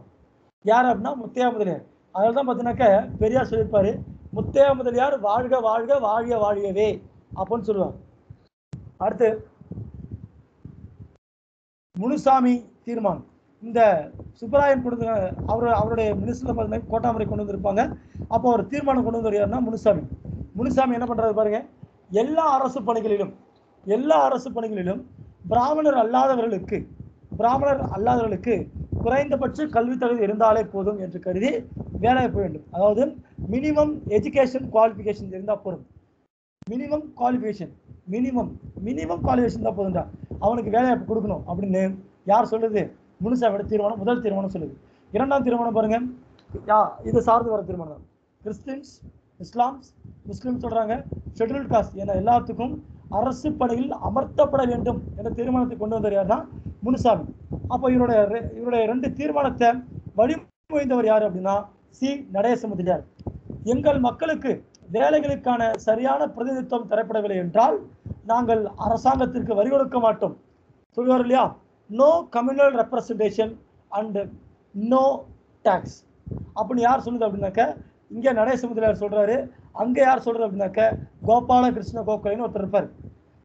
Diamond of India, the labours Prince, jewel of Maharashtra என்று திலகரால் வர்ணிக்கப்பட்ட யார் சொல்றது? கோகலே சொல்றாரு. பிரதிநிதித்துவம் என்றேன் வரி இல்லை என்கிறார். அதே கருத்தாக்கத்தை யார் சொல்றது? நடேச முதலியார் சொல்றார். அடுத்து சார் ஆர்.கே. சண்முகம் செட்டியார், இந்தியாவுடைய முதல் பினான்ஸ் மினிஸ்டர் என்று சொல்லக்கூடிய பெருமை வந்தவர் ஆர்.கே. சண்முகம் செட்டியார். இந்த வரலாற்று முக்கியத்துவம் இந்த தீர்மானத்தை நாம் நிறைவேற்றினால் நம்ம எதிர்கால சந்ததி நம்ம எல்லாம் நமது நாட்டுக்கு உரிமை வாங்கி தந்தவர் என்றே கொண்டாடும் அப்படின்னு சொல்றாங்க. அப்போ இதன் மூலமா அந்த கோட்டா கொண்டு வந்தார் இல்லைங்களா. யார் கொண்டு வந்த கோட்டா முறை? நம்மளுடைய முத்தையா முதலியார் கொண்டு வந்திருக்காரு. அப்ப என்னென்ன பிரிவு? மொத்தம் 5 பிரிவு உருவாக்குறாங்க. என்னென்ன பிரிவு சார்? பிராமணர் அல்லாத இந்துக்கள், பிராமணர்கள், முஸ்லிம்கள், ஆங்கிலோ இந்தியர்கள், கிறிஸ்தவர்கள், பட்டியலிடப்பட்ட வகுப்பினர்கள். எல்லாத்தையும் கேக்குதா? சார் கேக்குது கேக்குதா? சார். ரைட். கேக்குது சார். அப்ப அந்த 5 பிரிவு சொன்னோம் இல்லைங்களா? ஓகே. அந்த 5 பிரிவு சொன்னோம் இல்லைங்களா? அப்போ பாருங்க இந்த இடத்துல பாருங்களேன், பிராமணர் அல்லாத இந்துக்கள்ங்கிறாங்கல்ல, அப்ப ஏன் சார் இந்த பட்டியலிடப்பட்ட வகுப்பினர் விட்டாங்க? அவங்களே சார் தனியா சேர்க்கணும், தனியா சொல்றாங்க. சொல்லுங்க சார், யாராவது சொல்லுங்க பார்க்கலாம். சார் இந்த பிராமணர் அல்லாதவங்களை விட அவங்க இன்னும் பின்தங்கி இருக்காங்க, அவங்களுக்கு இன்னும் கொஞ்சம் இம்பார்ட்டன்ஸ் கொடுக்கணும் அப்படின்றதுக்காக அவங்கள தனியா வச்சிருக்கலாம். அப்ப ஏன் மனத்துல இந்துக்கள் பேர் வச்சாங்க? பிராமணர் அல்லாத இந்துக்கள் முடிஞ்சு போச்சு அதுலயே. அப்போ மீதி 3 பேர் பார்த்தீங்கன்னாக்க பிராமணர், ஒருத்தன் பிராமணன், மற்ற இந்துக்கள்னாக்க முஸ்லீம்கள் இந்துக்கள் கிடையாது, கிறிஸ்தவர்கள் இந்துக்கள் கிடையாது. அப்போ பட்டியலிடப்பட்ட வகுப்பினரும் இந்துக்கள் தானேம்மா, ஏமா அந்த இடத்துல பிராமணர்களை ஒதுக்கல, ஏமா சேர்த்துக்கல? அதுதான் பெரியார் சொல்லுவார். பெரியார் சொல்றார், பிறப்பில் கோளாறு இருந்தால் ஒழிய வேம்பு இனிக்காதுங்கிற. பிறப்பில் கோளாறு இருந்தால் ஒழிய வேம்பு இனிக்காது. வேம்பு கசக்கணும்ல, ஆனா ஏன் இனிக்குது? ஏனென்றால் பிறப்பில் கோளாறு, அவ்வளவுதான். அதைத்தான் வேற தேவையில்லை. ஏன் எடுத்து சொன்னாக்க, வெள்ளி நாக்கு நாவலர்னு ஒருத்தர் இருப்பார், கேள்விப்பட்டிருக்கீங்களா? இந்த சில்வர் டங்க்னு ஒருத்தர் சொல்லுவாங்க. வெள்ளி நாக்கு நாவலர் அப்படின்னா தமிழையும் அவ்வளவு அழகா பேசுவார், ஆங்கிலத்தையும் அழகாக பேசுவார். சில்வர் டங்க் சத்தியமூர்த்தின்னு சொல்லுவாங்க. கேள்விப்பட்டிருக்கீங்களா சத்தியமூர்த்திங்கிறவரை? சில்வர் டங்க் சத்தியமூர்த்தி கேள்விப்பட்டிருக்கீங்களா சார்? காமராஜர் குருஸ். அப்ப இந்த சில்வர் டங்க் கேள்விப்பட்டிருக்கீங்களா? வெள்ளி நாக்கு நாவலர் கேள்விப்பட்டிருக்கீங்களா? இல்ல சார். ஞாபகம் வச்சுங்க. அவரெல்லாம் காமராசரின் குருவாக ஏற்றுக்கொண்டார்கள். ஆனால் அவர் பட்டியலிடப்பட்ட வகுப்பை பற்றி பேசவே இல்லையப்பா, பேசவே இல்லை. இப்படி ஒரு சாதி இருக்கிறது, இவன் காட்டு மிராண்டியாக இருக்கிறான், இவனுக்கு அறிவு தேவை, கல்வி தேவை சொல்றாரு இல்லையா? உங்களுக்கு இன்னொரு கூட சொல்ல வேண்டியிருக்கு, இன்னொரு தகவல் கூட சொல்லணும். பெரியாருடைய கல்லறை என்ன இதுக்கு தெரியுங்களா? பெரியாருடைய கல்லறையில் உங்களுக்கு தெரிஞ்சிருக்கும், கலைஞருடைய இறந்திருப்பாரு, இவங்க இருந்திருப்பாங்க. நீங்க பேரறிஞர் அண்ணாவின் கல்லறை பார்த்தா தெரிஞ்சிருக்கும். எதையும் தாங்கும் இதயம் இங்கு உறங்கி கொண்டிருக்கிறது எழுதியிருப்பாங்க. பாத்துறீங்களா? பார்த்திருக்கோம் சார். அவ பெரியார் ஞாபகம் இருக்கா? பெரியார் என்ன எழுதியிருப்பாங்க? ஒண்ணு இல்லைங்க, அறிவும் மானம் என்பதுதான் மானிடத்தின் இயல்பு, மானிடத்தின் சிறப்புங்கிற. அறிவும் மானம் தான் மனிதனுக்கு சிறப்புங்கிறார். யார் சொல்றது? நம்முடைய பெரியார் சொல்றார். அதே மாதிரி இன்னொரு தலைவர், இன்னொரு சொல்லிட்டு அடுத்து உங்களுக்குள்ள போறேன். ஒரு நிருபர் இந்த தலைவர் கேட்டிருப்பார், ஐயா நீங்க ஒரு நாடு மாறி மாறி போறீங்களே, உங்களுக்கு சொந்த நாடு எதுங்கன்னு கேட்பார். எந்த ஒரு நாடு அடிமைப்பட்டு கிடக்கிறதோ, எந்த ஒரு நாடு அடிமைப்பட்டு கிடக்கிறதோ அந்த நாடே என் தாய் நாடு அப்படின்னு சொன்னவர் யாரு? சேகுவாராவா sir? Excellent, excellent sir, excellent sir, super sir, super, excellent. Name சொல்லுங்க. Clinton sir. Clinton, very good Clinton, அருமை அருமை அருமை. யோசிச்சு பாருங்க, அர்ஜென்டினாவில் பிறந்திருக்கார், கியூபாவில் பிடல் காஸ்ட்ரோ கூட இணைஞ்சிருக்கார், அங்க மருத்துவம் மற்றும் கல்விக்கான அமைச்சராக பொறுப்பேற்றிருந்திருப்பார். அப்படியே இருந்திருக்கலாம்ல, அங்க பொலிவியான்னு ஒரு நாடு இருந்திருக்கும், பொலிவியாங்கிற ஒரு நாடு இருந்திருக்கும். அந்த பொலிவியாங்கிற நாட்டில் பிரச்சனை வந்திருக்கும், அங்க போய் பேசுவாரு, அங்க போய் பிரச்சனை பண்ணியிருந்திருப்பாரு. ஆனால் அங்க கொல்லப்படுகிறார், அங்க கொல்லப்படுகிறார். அப்ப என்ன பண்றாரு பிடல் காஸ்ட்ரோ? அவருக்கான ஒரு சிலையை என்ன பண்றாரு, ஒரு நினைவிடத்தை வைக்கிறார் கியூபாவில் வைக்கிறார். அப்போ அவருடைய கல்லறையில் எழுதப்பட்ட ஒரு வாசகம் தான் இது. எந்த ஒரு நாடு அடிமைப்பட்டு கிடக்கிறதோ அந்த நாடே என்னுடைய தாய் நாடு எழுதி சொன்னவர் யாருன்னாக்க மன்னிக்கணும், நம்மளுடைய சேகுவாரா. என்ன ஊரை சார் பிறந்திருப்பாரு? அர்ஜென்டினாங்கிற நாட்டில் பிறந்திருப்பார். ஞாபகம் வச்சுக்கோங்க, சேகுவாரா பிறந்த ஊர் அர்ஜென்டினா. இந்த இடத்துல பெரியார் பத்தி நான் பேச வேண்டியிருக்கு. பெரியார் நேரடியாக பாதிக்கப்படாதவர், அந்த காஸ்ட் பேஸ்ல வந்ததுனாக்க நேரடியாக பாதிக்கப்படாதவர், ஆனால் பாதிக்கப்பட்ட இனத்திற்காக பேசியவர். அதனால பார்த்தீங்கன்னாக்க பெரியார். மீனம்மாள் சிவராஜ்னு ஒருத்தவங்க இருப்பாங்க, மீனம்மாள் சிவராஜ்னு ஒருத்தர் இருப்பாங்க. 1939, அதாவது பெண்கள் மாநாடு மெட்ராஸ் நடக்குது. அந்த ராமசாமி நாயக்கரும் ஒரு கிழவன் இருப்பான், அந்த கிழவனுக்கு என்ன பேர் வைக்கணும்? பெரியார்னு ஒரு பட்டம் கொடுப்போம் அப்படின்னு சொல்லுவாங்க. மீட்டிங்ல அந்த அம்மா கொடியேற்றி பேசியிருக்கும். அந்த மாநாட்டில் பார்த்தீங்கன்னாக்கா கொடியேற்றி பேசுனது யாருன்னா மீனம்மாள் சிவராஜ். அந்த மாதிரி பேசியிருக்கு. என்ன பேசியிருப்பாங்க தெரியுமா? பெரியாரை இனிமேல் பெரியார் என்று அழைப்போம். பெரியாரை இனிமேல் பெரியார் என்று அழைப்போம். பெரியாரே பெரியார், ரெண்டுக்குமான வித்தியாசம் நிறைய இருக்கு. மீனம்பாள் சிவராஜ் ஒரு தலித் இயக்க போராளி. ஞாபகம் வச்சுங்க, இந்த 5 பிரிவுகள் பட்டியலிட்ட வகுப்பினர், இது எனக்கு உடன்பாடு இல்லை, பட் இருந்தாலும் சொல்றேன். ஒரு இந்துக்கள் கூட சேர்க்காத ஒரு மரபு. அடுத்து பாருங்க, உங்களுக்கு இன்னும் நிறைய சொல்ல வேண்டிய கட்டாயம் இருக்கு, வராருங்க. அடுத்து பாருங்க, இந்த இடத்துல நடுவில் ஒன்று விட்டுருக்கேன். Simon commission. நான் ஆரம்பமாக கேட்டேன், சைமன் கமிஷனை வந்தது காங்கிரஸ் சேர்த்து சரியா தவறுன்னு கேட்டேன் இல்லைங்களா? பல பேர் தவறுன்னு சொன்னீங்க. அது ஏன் சார் தவறு? மீனிங் சொல்லுங்க பார்க்கலாம்.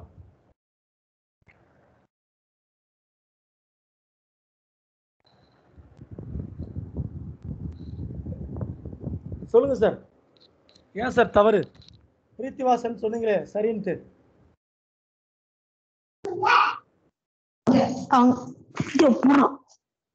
சார் அவங்க எதிர்த்தது வந்து கரெக்ட்னு தான் நான் சொன்னேன். ஏன்னா அவங்க வந்து இந்தியன்ஸ்க்கு அதுல ஒருத்தர் கூட இந்தியன்ஸ் இல்ல அப்படின்றதுனால அவங்க எதிர்த்தாங்க. ஞாபகம் வச்சுக்கோங்க, அவர்கள் உள்ளுக்குள்ள வந்தது என்னென்ன சாதிகள் இருக்கிறது, என்னென்ன மக்கள் துயரப்படுகிறார்கள், என்னென்ன இருக்குன்னு பிரச்சனை ஆராய்ஞ்சு வந்துட்டா, அவங்க ரெக்கமெண்டேஷன் கொடுத்துட்டா என்ன பண்ணுவாங்க? தாழ்த்தப்பட்ட மக்கள் மற்றும் நான் பிராமின்ஸ் என்ன பண்ணிடுவாங்க? ரிசர்வேஷன் கொடுத்துருவாங்க. அந்த ஒரு காரணத்துக்காக மட்டுமே காங்கிரஸ் எடுத்திருக்கிறது. இந்த இடத்துல ஞாபகம் வச்சுக்கோங்க, எல்லாரும் புரிதலோட படிங்க. மற்ற மக்களுக்கு எல்லாம் என்ன பண்ணுவாங்க? ரிசர்வேஷன் கிடைச்சிருங்கிற ஒரே காரணத்துக்காண்டி தான் காங்கிரஸ் இந்த இடத்துல எதிர்த்து நின்றது அப்படின்னு சொல்லுவாங்க. இது நிறைய பின்புலம் இருக்குது.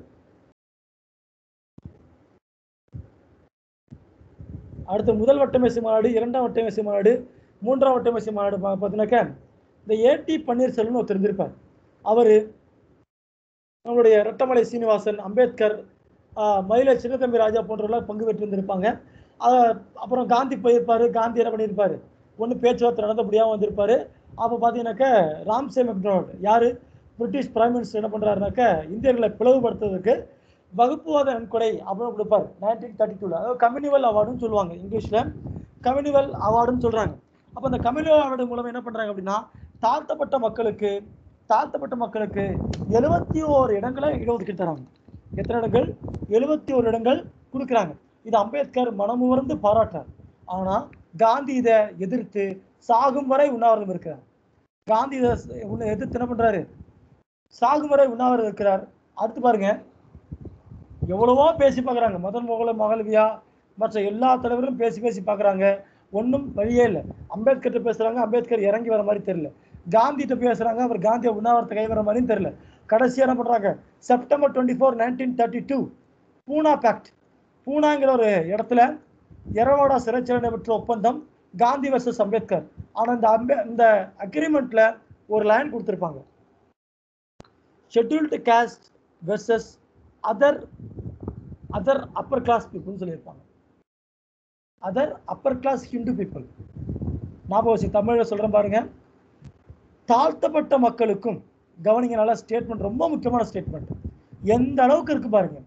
தாழ்த்தப்பட்ட மக்களுக்கும் பிற உயர் சாதி இந்துக்களுக்கும், பிற உயர் சாதி இந்துக்களுக்கும். அப்ப அக்ரிமெண்ட் பேர் நல்லா ஞாபகம் வச்சுக்கோங்க. இது என்ன பேர் சார்? அக்ரிமெண்ட் பூனா பேக்ட் சார். அக்ரிமெண்ட் பேரு பூனா பேக்ட் சார். பேர் நல்லா ஞாபகம் வச்சுக்கோங்க.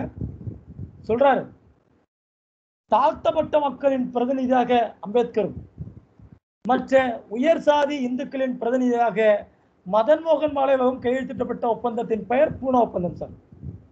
ஆனா இதில் கையெழுத்திடுவதற்கு துளியும் விருப்பம் இல்லாமல் கையெழுத்திட்டார். ஏனென்றால் காந்தியின் உயிரை காப்பாற்றுவதற்காக உயிரிட்டார். அப்ப இதன் மூலமா கம்யூனல் ரெப்ரசன்டேஷன் கிடைக்குது. கிட்டத்தட்ட 148 இடங்கள் கிடைக்குது. அதுல கம்யூனல் அவார்டுல 71 இடங்கள், பூனா ஒப்பந்தத்தின் மூலம் 148 இடங்கள். அப்ப கூட ஒரு ஆர்ஜி தெண்டுல்கர் ஒரு வரலாற்று அறிஞர் சொல்றாரு, பூனா ஒப்பந்தம் காந்தியின் உயிரை காப்பாற்றியதை தவிர வேறு எதுவும் செய்து விடவில்லை.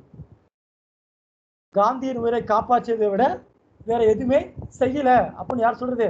ஆர்ஜி தெண்டுல்கர் அப்படின்னு சொல்றாரு. அடுத்து பாருங்க, நடைமுறையில் இருக்கிற இடஒதுக்கீடுகள் எங்கெல்லாம் இருக்கு. அப்ப இது கொஞ்சம் ஞாபகம் வச்சுக்கோங்க, இது ரொம்ப முக்கியமானது. நடைமுறையில் இருக்கிற இப்ப எதற்கெல்லாம் ரிசர்வேஷன் உண்டு?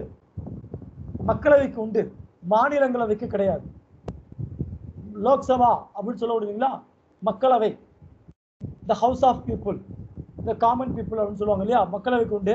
த கவுன்சில் ஆஃப் ஸ்டேட் என்கின்ற ராஜ்யசபாவிற்கு இடஒதுக்கீடு கிடையாது, ரிசர்வேஷன் கிடையாது. லெஜிஸ்லேட்டர் சட்டப்பேரவைக்கு உண்டு, சட்டமன்றத்திற்கு கிடையாது. சட்டப்பேரவைக்கு உண்டு, சட்டமன்றத்திற்கு கிடையாது. அடுத்து ஒரு நிமிடம் காத்துருங்க. ஹலோ,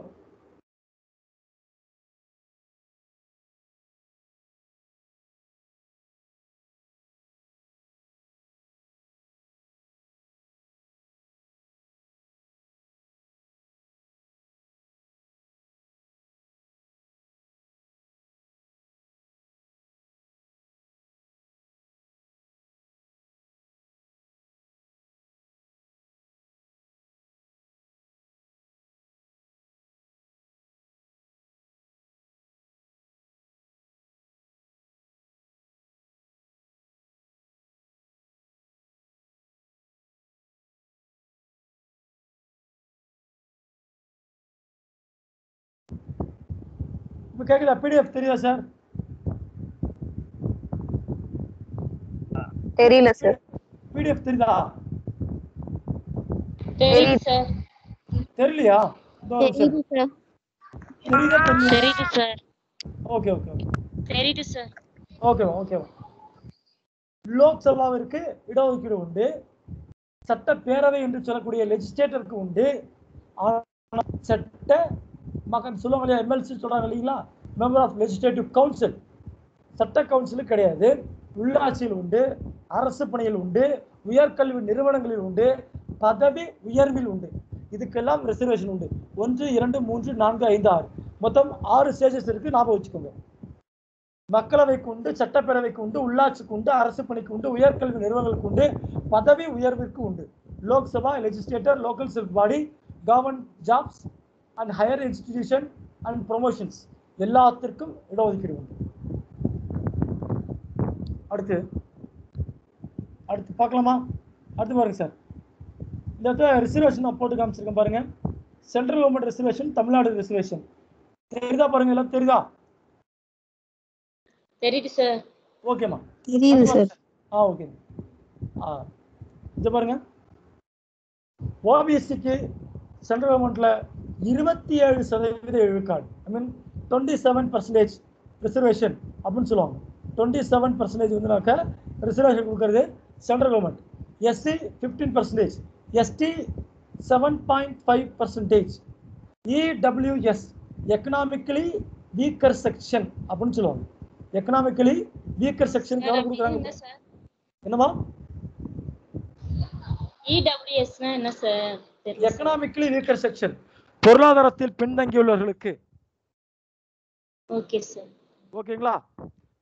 சார், இந்த இடபிள்யூஎஸ்ல எந்தெந்த கேஸ்ட் எல்லாம் வருவாங்க சார்? பிராமின்ஸ்மா, முழுக்க பிராமணர்கள். பிராமின்ஸ்ல வந்து எக்கனாமிக்கலி வீக்கர் செக்ஷன்ஸா சார்? ஆமா. சோஷியலி வீக்கர் செக்ஷன் இருந்துச்சு. அப்போ ஓபிசில வந்து பிராமின்ஸ் வர மாட்டாங்களா? சொல்லுங்க. ஓபிசில வந்து பிராமின்ஸ் வர மாட்டாங்களா சார்? ஓபிசில பிராமின்ஸ் வர மாட்டாங்க. ஓபிசி பொறுத்தவரைக்கும் ஒன்றும் இல்லைவா, எம்பிசி, பிசி எல்லாம் சேர்ந்துதான் ஓபிசி, அதர் பேக்வர்ட் கிளாஸ்ன்னு சொல்லுவாங்க. ரைட்டுங்களா? Okay sir. சரிங்க. அடுத்து ஈடு மொத்தம் எவ்வளவு சதவீதம் இருக்கு பாருங்க. மொத்தம் பாருங்க 59.5%, 59.5%. இந்த இடபிள்யூஎஸ் சொல்லக்கூடிய எக்கனாமிக்கலி வீக்கர் செக்ஷன் எப்படி கொண்டு வந்திருப்பாங்க அப்படின்னாக்க, 103வது, அதாவது 103 கான்ஸ்டிடியூஷனல் அமெண்ட்மெண்ட் ஆக்ட் 2019 கொண்டு வந்திருப்பாங்க. அப்போ பொது பிரிவினருக்கு பொருளாதார ரீதியில் பலவீனமான பிரிவு இருக்கு, 10% ரிசர்வேஷன் சார். 103 103வது திருத்த சட்டம் 2019 இந்த இடபிள்யூஎஸ் வந்திருக்கும். தமிழ்நாடு பிசி 26.5%, பிசி முஸ்லிம் 3.5%, எம்பிசி 20%, எஸ்சி 15%, எஸ்சிஏ அருந்ததியா 3%, எஸ்டி 1%. மொத்தம் 69% இருக்கு சார். 69% இங்க இருக்கு. ரைட், புரிஞ்சா? இது வரைக்கும் கிளியரா இருக்கா உங்களுக்கு? Okay sir, clear. ஓகே, அடுத்து போகலாம். ரைட். இதுக்காக தான் நம்ம கண்டென்ட் உள்ளே போகிறோம். சம்பகம் துரைராஜ் வழக்கு versus state of Madras. State of Madras இதை பற்றி யாராவது தெரிஞ்சா கொஞ்சம் சொல்லுங்க. யாராவது சொல்லுங்கப்பா. சம்பகம் துரைராஜ் வழக்கு பற்றி யாராவது சொல்லுங்க.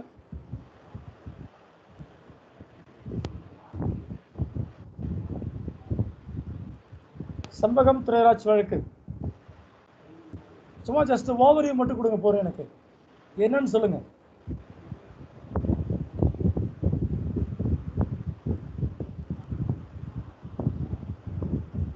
கார்த்திக் ராஜா சொல்லுங்க சார். சார் இந்த வழக்கு அதெல்லாம் நம்ம அரசியலமைப்பு சட்ட திருத்தி அமைக்கப்பட்டது. என்னங்கய்யா? இந்த இந்த வழக்கினாலதான் நம்ம அரசியலமைப்பு சட்ட திருத்தம் வந்து திருத்தி அமைக்கப்பட்டதுன்னு சொல்லுவாங்க. ஆமா. என்ன என்ன இதுன்னு எக்ஸாக்டா தெரியல சார். நான் சொல்றேன் அதுதான் கேட்குறேன். வேற ஏதாவது தெரிஞ்சா சொல்லுங்க. வேற யாராவது? கார்த்திக் ராஜா. அவங்களுக்கு வந்து மெடிக்கல் காலேஜ் சீட்டுக்காக வந்தது. ஞாபகம் இல்லையா கார்த்திக் ராஜா? ரைட். விஜய், ஐஸ்வர்யா, ஜே சொல்லுங்க. தெரியல சார். மெடிக்கல் காலேஜ்ல அவங்களுக்கு ரிசர்வேஷனால சீட் கிடைச்சது அதுக்காக. Okay, good. ஓகே, அடுத்து வேற யாராவது? Sir PC ரிசர்வேஷன்காக sir. PC reservation. Okay, வேற எதுனா அதை பத்தி உங்களுக்கு தெரிஞ்சு வேற ஏதாவது சிறப்பான விஷயங்கள் சொல்லுங்க. நான் கேட்கிறேன். இப்போ நான் கேட்கறது. அவர் ஒரு பிராமின் சார், அதனால அதுல கரெக்ட் தான். பிராமின் தான். அடுத்து வேற? கான்ஸ்டிடியூஷன் முதல் சட்ட திருத்தம் வந்து நடந்தது வந்து இந்த கேஸ்னாலதான். Very good, very good sir. அந்த ஹேபியஸ் கார்பஸ் வச்சு மேண்டமஸ் வச்சு கேஸ் ஃபைல் பண்ணது அந்த கேஸுங்களா சார்? ஓகே, அடுத்து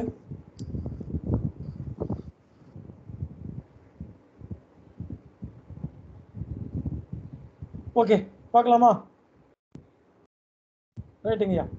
இந்த கேஸோட மிக சிறப்பு என்ன அப்படின்னா பார்க்கலாம். பாருங்க, சாதி வாரியான இடஒதுக்கீட்டை ரத்து செய்யணும் அப்படின்னு சொன்ன வழக்கு தான் சம்பகம் துரைராஜ் வழக்கு அப்படின்னு சொல்லுவாங்க. சம்பகம் துரைராஜ் வழக்கு அப்படின்னு சொல்லுவாங்க. ரைட்டுங்க. எந்த வருஷம்? 1951ங்கய்யா. ரைட்டுங்கய்யா, அதுவும் பார்க்கலாம். ரைட். இந்த கான்ஸ்டிடியூஷனல் டிராஃப்டிங் கமிட்டின்னு ஒன்று போட்டாங்க இல்லைங்களா 1947 ஆகஸ்ட் 29ல. ஐயா, இந்த கான்ஸ்டிடியூஷனல் ஹெட் வந்துன்னா அம்பேத்கருங்கய்யா. ஒரு 6 பேர் மெம்பர் இருப்பாங்க இல்லைங்களா? அந்த 6 பேர் மெம்பர் யாராவது சொல்லுங்க பார்க்கலாம். 6 பேர் யாராவது இருப்பா? அல்லாடி Krishnasamy Iyer. Okay. KM Munshi. DP கேல்பான். புரியலமா? Madhavrao. Madhavrao. Mohammed Sadullah. அடுத்து டிடி கிருஷ்ணமாச்சாரி. அவ்வளவுதான். Gopalaswamy Iyengar. Right, இவ்வளவுதாமா. So KM Munshi, Mohammed Sadullah, அல்லாடி கிருஷ்ணசாமி ஐயங்கார், கோபாலசாமி ஐயங்கார், மாதவராவ், டிடி கிருஷ்ணமாச்சாரி. இவங்க தான் பார்த்தீங்கன்னாக்க இந்த 6 பேர். அப்போ 1+6 உங்களுக்கு தெரிஞ்சிருச்சு இல்லைங்களா? ரைட். இந்த கேஸுக்கும் சார் இந்த நேம் கொஞ்சம் ஸ்லோவா சொல்றீங்களா சார்? நோட் பண்ணணுமா? ஓகேம்மா. ஃபர்ஸ்ட் அம்பேத்கர், அது DD Krishnasamy, sorry DD Krishnamachari படிக்கிறோம்.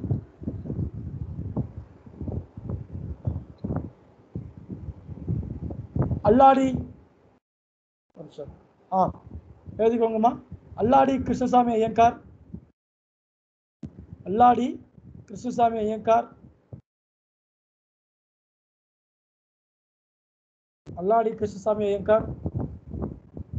KM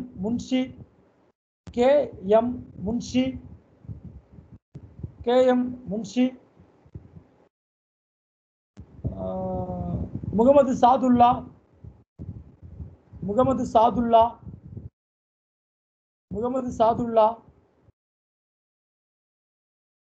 Gopalaswamy Iyengar,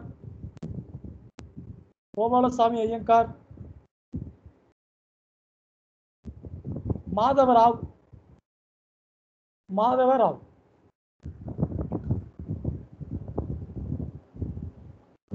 right. பார்க்கலாங்களா? சம்பகம் துரைராஜ் வழக்கு பார்க்கலாம். சாதி வாரியான இடஒதுக்கீடை ரத்து செய்ய சொன்ன வழக்கு தான் இந்த சம்பகம் துரைராஜ் வழக்குன்னு சொல்றாங்க. ஐயா, சம்பகம் துரைராஜ் வழக்குல இந்த பிராமண பெண்மணிக்காண்டி மருத்துவ படிப்பிற்கு வந்தனாக்கா ரிசர்வேஷன் கிடைக்கல, இந்த அம்மாவுக்கு படிப்பு கிடைக்கல. அப்ப என்ன பண்றாங்க, தமிழகத்தில் பின்பற்றி வந்த சாதி வாரியான இடஒதுக்கீடை ரத்து செய்ய சொல்றாங்க. அப்ப இந்த சம்பகம் துரைராஜிற்கு ஆதரவாக வழக்காடிய வழக்கறிஞரின் பெயர் அல்லாடி கிருஷ்ணசாமி ஐயங்கார். 1950 ஜனவரி 26 இந்தியாவில் இந்திய அரசியலமைப்பு ஏற்றுக்கொள்ளப்பட்டது. அதுல கையெழுத்து போட்டவர் யாருன்னா அல்லாடி கிருஷ்ணசாமி ஐயங்கார். அவர் கையெழுத்து போட்ட சட்டத்தை எதிர்த்து இவர் சொல்றாரு அந்த சட்டம் தப்பு அப்படின்னு. யார் எதிர்த்து பேசுறது? அல்லாடி கிருஷ்ணசாமி ஐயங்கார் சம்பகம் துரைராஜுக்கு அகேன்ஸ்டா வாதாடுறாரு, ஜெயிச்சிடுறாரு. தமிழகத்தில் என்ன பண்றாங்க, சாதி வாரியான இடஒதுக்கீடை கேன்சல் பண்றாங்க. என்ன பண்றாங்க, கேன்சல் பண்றாங்க. அப்பதான் பாத்தீங்கன்னா பெரியார் ஒரு ஸ்டேட்மெண்ட் விடுவார், தமிழர்களே நம்மெல்லாம் ஆதி திராவிடர்கள், இங்க வந்து பாத்தீங்கன்னாக்கா நிறைய கவுண்டர் இருக்கான், கோணர் இருக்கான், சாணன் சொல்லக்கூடிய நாடர்கள் இருக்காங்க, கவுண்டர் இருக்காங்க, முக்குலத்தூர் இருக்காங்க, தேவர் இருக்காங்க. நம் கூட்டம் மிகப்பெரிய திராவிட கூட்டம். நல்ல ஞாபகம் வச்சுக்கோங்க. இங்க இருந்து ஒரு 10,000 பேர் நீங்க செத்தீங்கன்னா, நம்ம இனத்திலிருந்து 10,000 பேர் செத்தா ஒன்றும் குடிமொழிக்கு போகாது. நம்ம இனக்கூட்டம் பிறை கூட்டம். இதுல இருந்து 10,000 பேர் நம்ம செத்தோம்னா, இந்த போராட்டத்துக்காண்டி 10,000 பேர் நம்ம செத்தோம் அப்படின்னா, கண்ணாடி முன்னின்று நாம் தலைவாரும் போது விடுகின்ற 4 மயிருக்கு சமம் அப்படிங்கிற வார்த்தை சொல்றாரு பெரியார். ஞாபகம் வச்சுக்கோங்க. 10,000 பேர் நம்ம செத்தோம் அப்படின்னா, அது நம்ம எப்படி இது, கண்ணாடி முன்னின்று நாம் சீப்பால் சீவுகின்ற பொழுது கொட்டுகின்ற 4 முடிக்கு சமமானது அப்படின்னு சொல்றது பெரியார் சொல்றாரு. மிகப்பெரிய போராட்டத்தை தமிழகத்தில் கொண்டு வர தமிழகத்தில் நடத்திட்டு இருக்காரு. அப்போ உள்துறை அமைச்சர் யார் அப்படின்னா சர்தார் வல்லபாய் பட்டேல். ஏங்க இவர் போராட்டம் நடத்துறாருனாக்க, நாயக்கர்னு ஒருத்தர், ராமசாமி நாயக்கர்னு ஒருத்தர் இருக்காரு, ஏதோ சாதி வாரியா இடஒதுக்கீடு பிரச்சனை பண்ணி தான் என்ன பண்றாரு, நம்ம தமிழ்நாடு ஃபுல்லும் போராட்டம் பண்றாருன்னு சொன்னதுக்கு அப்புறமா அப்போ ஒரு உத்தரவாதம் கொடுத்துட்டு போவாரு. ஞாபகம் வச்சுக்கோங்க, நீங்கள் அமைதி காத்துருங்க, நான் ஜவஹர்லால் நேருகிட்ட பேசி என்ன பண்ணிடுறேன், இதுக்கு ஒரு சுமூகமான தீர்வை கொண்டு வரேன் அப்படின்னு சொல்றாரு. அப்படி போகும்போதுதான் முதல் முறையாக 1950 ஜனவரி 26 ஏற்றுக்கொள்ளப்பட்ட இந்திய அரசியலமைப்பை முதல் முறையாக திருத்துறாங்க தமிழகத்திற்காக. ஞாபகம் வச்சுக்கணும், முதல் அரசியலமைப்பு சீர்திருத்தம் யாருக்காக பண்ணப்பட்டது, தமிழ்நாட்டுக்காண்டி பண்ணப்பட்டது. மிக முக்கியமான காரணகர்த்தம் தந்தை பெரியார், காமராசர், அண்ணாதுரை போன்ற பல தலைவர்கள் இருக்காங்க இதுல. அப்ப ஜவஹர்லால் நேருடைய அரசாங்கம் அரசியலமைப்புடைய முதல் சட்ட திருத்தத்தை 1951 பண்றாங்க. 1951 பண்ணதா சொல்றாங்க. அப்ப இதன் மூலம் என்ன பண்றாங்க, மக்களுக்கு என்ன பண்றாங்க, ரிசர்வேஷன் கொடுக்குறாங்க. அது மட்டும் இல்ல, புதுசா ஒரு பார்ட்டை சேர்க்கிறாங்க. ஆர்டிகல் 15 4 15(4) அப்படிங்கிற புதுசா ஒரு பிரிவை சேர்க்கிறதா சொல்றாங்க. அடுத்து 15(4) என்ன சொல்லுது அப்படின்னா,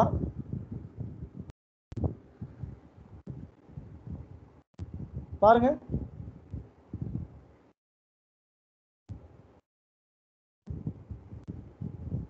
ரைட் எஸ்சி எஸ்டி தாழ்த்தப்பட்ட மற்றும் பழங்குடிகள் சமூக மற்றும் கல்வி ரீதியாக பிற்படுத்தப்பட்ட வகுப்பை சேர்ந்த குடிமக்களுக்கு அரசு சிறப்பு சலுகைகளை அளிப்பதற்கு ஷரத்து 14 ஆர்டிகல் 14, ஆர்டிகல் 29(2), ஆர்டிகல் 15(1) எந்த ஒரு விதியும் தடை அல்ல அப்படின்னு சொல்லுது. அப்ப இந்த ஆர்டிகல் 15(4) பார்த்தீங்கன்னாக்க இந்த ஸ்டேட்மெண்ட் எல்லாம் வச்சுக்கோங்க. எஸ்சி எஸ்டி சமூக மற்றும் கல்வி ரீதியில் பிற்படுத்தப்பட்ட வகுப்பை சேர்ந்த குடிமக்களுக்கு அரசு சிறப்பு சலுகை செய்யலாம் அதற்கு ஆர்டிகல் 14, ஆர்டிகல் 29(2), ஆர்டிகல் 15(1) என்ன பண்ண முடியாது, எந்த ஒரு தடையும் கிடையாது அப்படின்னு சொல்லுது. ஆர்டிகல் 1 சொல்லுது. எப்பா இது பிடிஎஃப் தெரியலையா? பிடிஎஃப் தெரியுதா? தெரியுது சார். Okay okay. அடுத்து பாருங்க. அப்ப ஆர்டிகல் 14 என்ன சார் சொல்லுது? ஆர்டிகல் 14 என்ன சொல்லுது அப்படின்னாக்க பாருங்க, சட்டத்தின் முன் அனைவரும் சமம், ஈக்குவல் பிஃபோர் லா. சட்டத்தின் முன் அனைவரும் சமம் என்கிற தத்துவத்தை சொல்லுது. அடுத்து ஒரு நிமிஷம் அமைதியா இருங்க, தண்ணியை விட்டு குடித்து விடுகிறேன்.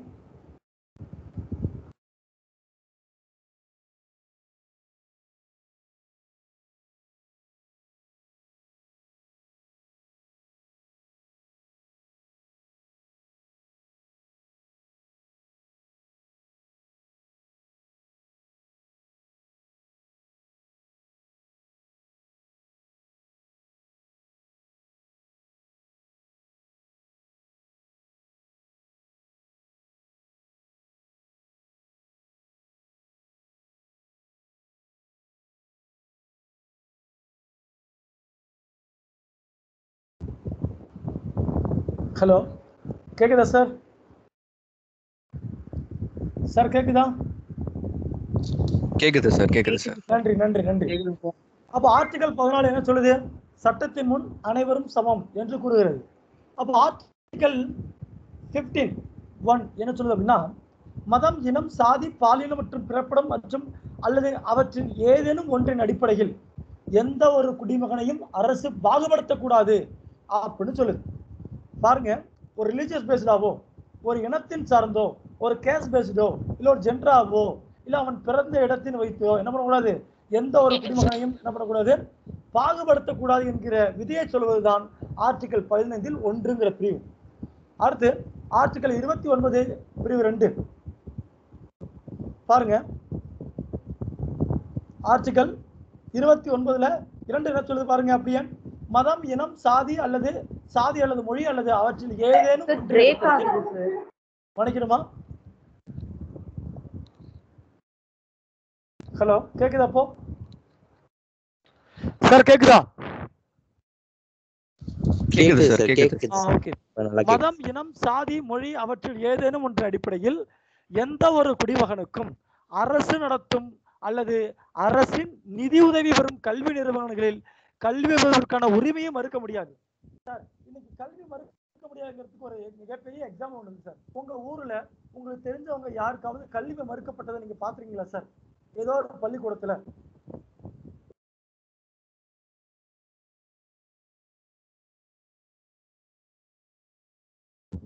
சார், கேட்கறது புரியுதுங்களா உங்களுக்கு?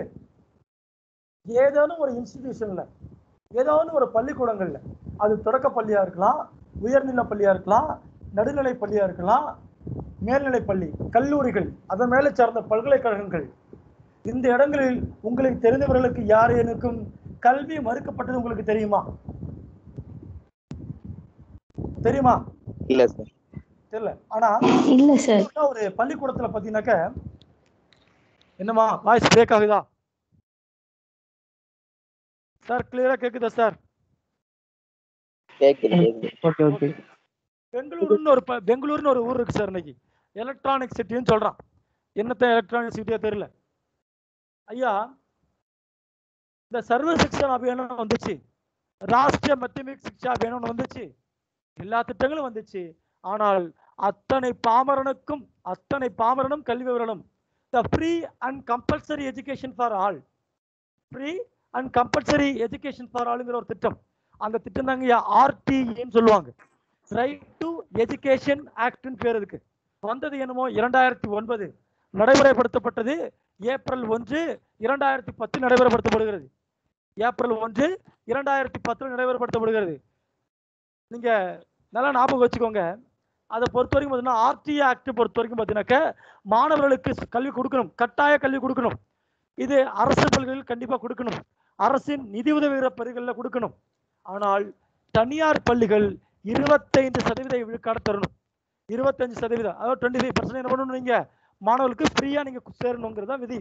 ஆனா அதுக்கு பெங்களூரை சேர்ந்த ஒரு பள்ளிக்கூடத்து பேர்லாம் எனக்கு தெரியல. அப்ப என்ன பண்ணிருக்கு, ஒரு 4 மாணவர்கள் ஆர்டிஇ சட்டத்தின்படி பள்ளியில சேர்ந்திருக்காங்க சார். அந்த பெரிய ஸ்கூல்ல ஆர்டிஇ சட்டத்தின்படி ஸ்கூல்ல சேர்ந்திருக்காங்க. ரைட் டு எஜுகேஷன் ஆக்ட் மூலமா என்ன பண்றாங்க, அந்த பள்ளிக்கூடத்தில் சேர்த்தார்கள். அந்த 4 மாணவர்கள் தனியா தெரியணுங்கிறதுக்காண்டி அந்த மாணவர்களுடைய உச்சந்தல முடிய வெட்டிட்டாங்க சார். உச்சந்தல முடிய என்ன பண்ணிட்டாங்க, வெட்டி விட்டாங்க. அப்போ அந்த மக்கள் என்ன சொல்றாங்க, ஒரு ஹையர் இன்ஸ்டிடியூஷன், ஒரு பெரிய பள்ளிக்கூடம், எலக்ட்ரானிக் சிட்டின்னு சொல்லக்கூடிய பெங்களூரு, ஐஎஸ்ஆர் உடைய தலைமையிடம் பெங்களூரு. அப்படி இருக்கையில பாருங்க, அவன் அந்த பள்ளிக்கூடம் என்ன பண்ணுகிறது, இவன் ஆர்டிஇ மூலமாக வந்தவன், ரைட் டு எஜுகேஷன் ஆக்ட் மூலமா வந்திருக்கவன் அப்படின்னு தான் அடுத்த மாணவர்களுக்கு தான் சொல்லாம அந்த கருத்தியலை புகுத்துறான். அவ பாருங்க, ஆர்டிஇ ஆக்ட் எப்போ வந்துச்சு ஞாபகம் வச்சுருங்க. ஆர்டிஇ ஆக்ட் வந்து எப்போ 2009 வந்தது, என்னமோ 2010 ஏப்ரல் 1 வந்திருக்கிறது, ஞாபகம் வைத்துக் கொள்ளுங்க. ரைட்டுங்களா? இப்போ நம்ம அடுத்து கண்ணன் உள்ள போவோம், நிறைய போயிட்டு இருக்கோம். சார் சொல்லுங்கம்மா. சார் சொல்லுங்க. தெரிஞ்ச ஒரு ஸ்கூல்ல வந்து அங்க சீட் வந்து கம்பல்சரி எஜுகேஷன் வந்து பேரண்ட்ஸ் வந்து அம்மா அப்பா 2 பேருமே கம்பல்சரி எஜுகேஷன் இருந்தா அவங்க பசங்களுக்கு வந்து சீட்டே தராங்க சார். ஓகே. மேபி அவங்க இந்த education right to education act மூலமா நம்ம இது பண்ணலாமா சார்? ஏமா, அப்பா அம்மா படிக்கணுங்கிறது ஒரு பேசிக் தானே வச்சுக்கோங்களேன். இன்னைக்கு கூலி வேலை செய்யறோம் பிள்ளைலாம் வந்து மேல படிக்க கூடங்கிற இதை விதி இருக்கிறதா? முதல்ல இந்த விதியை முதல்ல மாத்தணுமியா. அங்க ஸ்கூல்ல சொல்லி கொடுக்காம ஒரு இதை வந்து வெங்காயத்தை என்னத்தை இங்க வந்து சொல்லி கொடுக்க போறோம் நம்ம.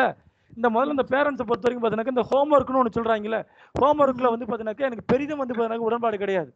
ஏன்னா அந்த எனக்கு தெரிஞ்சு பார்த்தீங்கன்னா நான் படித்ததெல்லாம் ஊராட்சி ஒன்றிய தொடக்கப்பள்ளி தான், ஊராட்சி ஒன்றிய உயர்நிலை பள்ளி, ஊராட்சி ஒன்றிய மேல்நிலை பள்ளி, அதாவது பார்த்தீங்கன்னா கவர்மெண்ட் ஸ்கூல் தான் படித்தேன். அதனால நான் போயிட்டுங்க, இங்க இருக்கிற முக்காவாசி சாதிச்சவெல்லாம் பார்த்தீங்கன்னா இன்னைக்கு கார்பரேஷன் ஸ்கூல்ல படிச்சவன் தான். ரைட்டா? இன்னைக்கு வந்து அப்பா அம்மா படிச்சிருந்தாதான் இது முதல்ல இது என்ன கருத்தியல் என்பதை பிறகு நம்ம எஜுகேஷன் சார்ந்து படிக்கும்போது பேசுவோம். இந்த ரிசர்வேஷன் சார்ந்து இப்போ பேச வேண்டாம். உங்களுக்கு நான் இன்னும் தெளிவாக உங்களுக்கு விளக்கம் சொல்றேன், நிறைய எடுத்துக்காட்டோட சொல்றேன். யுவராணி மேம், நம்ம நாளைக்கு பேசுவோம் இதை பத்தி. Okay okay. நன்றி நன்றி நன்றி. இந்த கருத்தை நீங்க சொன்னதுக்கு நன்றி. அடுத்து பாருங்க, மறுபடியும் நான் சொல்லிடுறேன். சம்பகம் திரைராஜ் வழக்கு. சம்பகம் திரைராஜ் வழக்கு என்ன சொல்லுது, சாதி வாரியான இடஒதுக்கீட்டை ரத்து பண்றாங்க. ரத்து பண்ண சொன்ன அந்த வழக்கறிஞர் பேர் அல்லாடி கிருஷ்ணசாமி ஐயங்கார். முதல் சட்ட திருத்தம் கொண்டு வராங்க 1951. அது மட்டும் இல்ல, புதுசா ஒரு ஆர்டிக்கலை சேர்க்கிறாங்க, 15(4)ங்கிற ஆர்டிக்கல். அதை பத்தி நம்ம பார்த்துட்டோம். ரைட்டுங்களா? அடுத்து பாருங்க சார். அப்போ அந்த 1951 என்ன பண்றோம், நம்ம சொன்னோம் இல்லைங்களா, அப்போ 51 பார்த்தீங்கன்னாக்கா மிகப்பெரிய புரட்சி எழுகிறது. 10,000 பேர் செத்தோம்னா நம்ம கண்ணாடி முன்னாடி நின்றுக்கிட்டு தலை சீவும் போது 4 முடி வந்ததுக்கு சமன் பெரியார் சொன்னார் பாருங்க. அந்த புரட்சிக்கு அப்புறம் பார்த்தீங்கன்னாக்கா நம்ம தமிழகத்துல ராஜபாளையத்துக்காரர் PS குமாரசாமி ராஜா அவருடைய காலத்துல தான் ரிசர்வேஷனை தனியா ஸ்பிளிட் பண்ணி காமிக்கிறான். எப்படி காமிக்கிறான் சார்? பிசிக்கு 25% சார், பிசிக்கு பேக்வர்ட் கிளாஸ் 25%, எஸ்சி 16%, மொத்தம் 41% ரிசர்வேஷன் ஸ்டார்ட் பண்ணது எப்போ? இந்த சம்பகம் திரைராஜுங்கிற வழக்குல தான். ஞாபகம் வச்சுங்க, அந்த வழக்கு நமக்கு சாதி வாரியான ரத்து பண்ணாலும் அதன் மூலமாகத்தான் மிகப்பெரிய அளவு நம்மளால சாதிக்க முடிஞ்சிருக்கு. 41% விழுக்காடு நமக்கு கிடைச்சிருக்கு. யாருடைய ஆட்சி காலம்? PS குமாரசாமி ராஜாவுடைய ஆட்சி காலம். 1949 இருந்து 1952 வரைக்கும் தமிழகத்துடைய முதல்வராக இருந்தவர். 1949 இருந்து 1952 வரைக்கும் பார்த்தீங்கன்னாக்கா தமிழ்நாடுடைய சீஃப் மினிஸ்டர் யாருங்கன்னாக்கா PS குமாரசாமி ராஜா. அடுத்து பாருங்க, Sankari Prasad versus union of India 1951 case. அதாவது இது எது சம்பந்தப்பட்டது அப்படின்னாக்க, இந்திய அரசியலமைப்பு உங்களால திருத்த முடியுமா? எங்களால திருத்த முடியும்னா யாரை கேட்கறாங்க அப்படின்னா, பார்லிமெண்டால திருத்த முடியுமா அப்படின்னு சொல்லி கேஸ் போடுறாங்க. இந்திய அரசியலமைப்பை பாராளுமன்றம் திருத்துவதற்கு ஏதேனும் வழிவகை உண்டா அப்படின்னு கேட்கறது கேஸ் தான் பார்த்தீங்கன்னாக்க Sankari Prasad versus union of India 1951 அப்படின்னு சொல்றாங்க. அதுக்கு என்ன சொல்லுது சுப்ரீம் கோர்ட்டு? ஆர்டிகல் 368 இருக்குங்கய்யா, ஆர்டிகல் 368 இருக்கு. அதை பயன்படுத்தி பார்லிமெண்ட் என்ன செய்யலாம், அரசியலமைப்புல திருத்தம் கொண்டு வரலாம் அப்படின்னு சங்கரி பிரசாத்துக்கு விளக்கம் தருது. ஞாபகம் வச்சுக்கோங்க, அரசியலமைப்பில் திருத்தம் செய்வதற்கு பாராளுமன்றத்திற்கான அந்த அதிகாரம் கொடுக்கக்கூடிய அந்த ஆர்டிக்கல், அந்த ஷரத் அல்லது விதி பார்த்தீங்கன்னாக்க ஆர்டிகல் 368 அப்படின்னு சொல்றாங்க. ஞாபகம் வச்சுக்கணும். அடுத்து பாருங்க, இந்த இடத்துல Sankari Prasad versus union of India 1951 article 368 என்பது பார்லிமெண்ட் அதுக்கான பவரை வச்சு என்ன பண்ணலாம், கான்ஸ்டியூஷனில் வந்து அந்த அரசியலமைப்பை வந்து திருத்தம் கொண்டு வர முடியும் அப்படின்னு சொல்றாங்க. அடுத்து ஃபர்ஸ்ட் பேக்வர்ட் கமிஷன், முதல் பிற்படுத்தப்பட்ட ஆணையம் சட்டநாதன் கமிஷன் அப்படின்னு சொல்லுவாங்க. முதல் பிற்படுத்தப்பட்ட ஆணையத்தின் பேர் கிடக்க சட்டநாதன் கமிஷன் 1969 வந்துச்சு. ரிப்போர்ட் 1971 சப்மிட் பண்ணாங்க. ரிப்போர்ட் 1971 சப்மிட் பண்ணாங்க. அதுல பாருங்க ஐயா, பிசி மக்களுக்கு பார்த்தீங்கன்னாக்க என்ன பண்றாங்க, 31%, எஸ்சி மக்களுக்கு 18%, மொத்தம் 49 விழுக்காடு கொடுக்குறாங்க. 49% என்ன பண்றாங்க, கொடுக்குறாங்க ஐயா. நல்லா சட்டநாதன் கமிஷன் ரொம்ப முக்கியமான கமிஷன். சட்டநாதன் கமிஷன் என்ன சொல்லுது அப்படின்னாக்க 1969 கலைஞரால் அமைக்கப்பட்டது. 71 ரிப்போர்ட் கொடுக்குறான். அவன் பிசி என்ன பண்றான், 31% கொடுக்குறான், எஸ்சி 18% கொடுக்குறாங்க. மொத்தம் 49 ரெப்ரசன்ட் பண்றான். 49% பார்த்தீங்கன்னாக்க உங்களுக்கு என்ன ஆகுது, ரிசர்வேஷன் கிடைச்சிருக்குங்க. அடுத்து பாருங்க, செகண்ட் பேக்வர்ட் கிளாஸ் கமிஷன், இரண்டாவது பிசி கமிஷன் அப்படின்னு சொல்லுவாங்க ஐயா. அம்பா சங்கர் கமிட்டி யார் அப்பாயின்ட் பண்றது அப்படின்னா, மறைந்த முன்னாள் பிரதமர் அவர்கள், பாரத ரத்னா விருது பெற்றவர், புரட்சி தலைவர் எம்ஜிஆர் அவர்கள் அப்பாயின்ட் பண்றாரு. 1980-82 காலகட்டம் சொல்லுவாங்க. நான் 82 கொடுத்துருக்கேன். அம்பா சங்கர் கமிஷன் இதுதான் என்ன சொல்லுது அப்படின்னாக்க இரண்டாவது பேக்வர்ட் கமிஷன். இரண்டாவது backward class commission. First backward class commission Sattanathan commission, second backward class commission Amba Shankar commission. அப்ப அது என்ன சொல்லுது அப்படின்னாக்க பிசிக்கு 50% ரிசர்வேஷனும், எஸ்சி எஸ்டிக்கு 18% ரிசர்வேஷனும், மொத்தம் 68% சொல்லுது. அது மட்டுமல்ல, பிசியில கொடுக்கப்படுகின்ற 50% இடஒதுக்கீட்டுல உள் இடஒதுக்கீடா எம்பிசி என்று சொல்லக்கூடிய பிரிவினருக்கு 20% எழுதக்கூடிய சொல்லுது. அப்போ பிசி 30 பிளஸ் எம்பிசி 20%. அப்போ அதுனா பிசி மொத்தம் 50 தான். அந்த பிசிக்குள்ள எம்பிசி பிரிவினருக்கு எவ்வளவு இருக்கு, 20% இருக்கு அப்படின்னு சொல்றாங்க. அது மட்டும் இல்ல, எம்ஜிஆர் அவர்கள் புதிதாக கொண்டு வந்த முறையின் பேர் தான் கிரீமி லேயர் அப்படின்னு சொல்லுவாங்க. எம்ஜிஆர் அவர்கள் கொண்டு வந்த புதிய முறை தான் பார்த்தீங்கன்னாக்க என்ன பேர் சொல்லுவாங்க, கிரீமி லேயர் அப்படின்னு சொல்லுவாங்க. பசையடுக்கு, தமிழ் முழுமையான பேர் பாருங்க, பசையடுக்கு முறை அப்படின்னு சொல்லுவாங்க. அப்போ தமிழகத்தை பொறுத்த வரைக்கும் கிரீமி லேயரை உள்ளுக்குள்ள கொண்டு வந்தவர் யாரு அப்படின்னாக்க நம்மளுடைய எம்ஜிஆர் அவர்கள் கொண்டு வர. அப்ப கொண்டு வரும்போது என்ன பண்றாருனாக்க 9,000 rupees ஆனுவல் இன்கம் கொண்டு வரார். அந்த பிசி பேக்வர்ட் கிளாஸ் பீப்புள் என்ன பண்றாரு, 9,000 rupees ஆனுவல் இன்கம் இருந்தா போதும், கிரீமி லேயரை நீங்க தவிர்க்க முடியும் அப்படின்னு சொல்றாரு. அப்ப பாருங்க, தமிழகத்தை பொறுத்த வரைக்கும் நீங்க கிரீமி லேயர் கணக்கு கிட்டத்தட்ட இருக்கு. 5 லட்சத்துக்கு மேல உள்ளவங்களுக்கு தான் பார்த்தீங்கன்னா 5 லட்சத்துக்கு கீழே உள்ளவங்களுக்கு கிரீமி லேயர் கிடையாது, 5 லட்சத்துக்கு மேல உள்ளவங்களுக்கு கிரீமி லேயர் உண்டு அப்படின்னு சொல்லுவாங்க. சரிங்களா? அப்ப கிரீமி லேயரை இந்தியாவுக்குள்ள நினைக்கிறோம் தமிழகத்துக்குள்ள கொண்டு வந்தவர் எம்ஜிஆர் அவர்கள். ஆண்டு வருமானம் 9,000 இருந்தா போரும் அப்படின்னு சொல்றாங்க. அப்ப 1989 கலைஞர்கள் பார்த்தீங்கன்னா புதிய ரிசர்வேஷன் உள்ளுக்குள்ள கொண்டு வரார். PC 30%, MBC 20%, SC 18%, ST 1%. இதுல பிசியை பொறுத்தவரைக்கும் எனக்கு 2 புதிய குரூப்புகள் வராங்க. ஒன்று இஸ்லாமியர்கள் மற்றும் கொங்கு வேளாளர்கள் கூறுவாங்க. எம்பிசி இன்னைக்கு ஐயா ராமதாஸ் அவர்கள் பெரும் பாடுபட்டு கொண்டு வந்தா சொல்லுவாங்க. உண்மை. அவர் வந்து நம்ம அரசியல் சார்ந்து நம்ம பேச வேண்டாம். ஒரு தனிப்பட்ட நபரா ஒரு குறிப்பிட்ட வன்னியர் பிரிவு பார்த்தீங்கன்னாக்கா ஒரு 20% கொண்டு வந்தாரு அப்படின்னு சொல்லலாம், நன்றிதான். ஆனா அதுக்கு முன்னாடியே பார்த்தீங்கன்னாக்க மாணிக்கவளர் ஒருத்தர் இருந்திருக்காரு. மாணிக்கவளர் SS ராமசாமி படையாச்சார்னு இருப்பார். SS ராமசாமி படையாச்சார் என்ன பண்ணியிருப்பாங்க, இந்த ரிசர்வேஷனுக்காக போராடி இருப்பார். அது ராமதாஸ் அவருடைய முடிவு வந்து முடிஞ்சிருக்கும். அப்ப 1989 பாரு, எம்பிசிக்கு 20% எழுதுகொலை கொடுத்தவர் யாருனாக்க கலைஞர் அவர்கள் கொடுக்கிறார். அப்போ அந்த டைம்ல 1989 நம்ம ரிசர்வேஷன் எவ்வளோ, 69% இருக்கிறது. 3 ஆண்டுகள் நிலைத்திருக்கிறது. 1989 இருந்து 92 வரைக்கும் என்ன இருக்கு, ரிசர்வேஷன் எவ்வளவு இருக்கு, 69 இருக்கு. 69 என்ன பண்றாங்க, 92ல பாத்தீங்கன்னாக்கா உங்களுக்கு ஒரு கேஸ் ஒண்ணு வருது, இந்திரா சஹானி கேஸ் அல்லது மெண்டல் கேஸ்ன்னு சொல்லுவாங்க.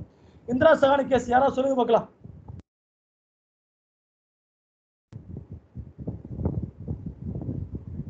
இந்திரா சஹானி கேஸ்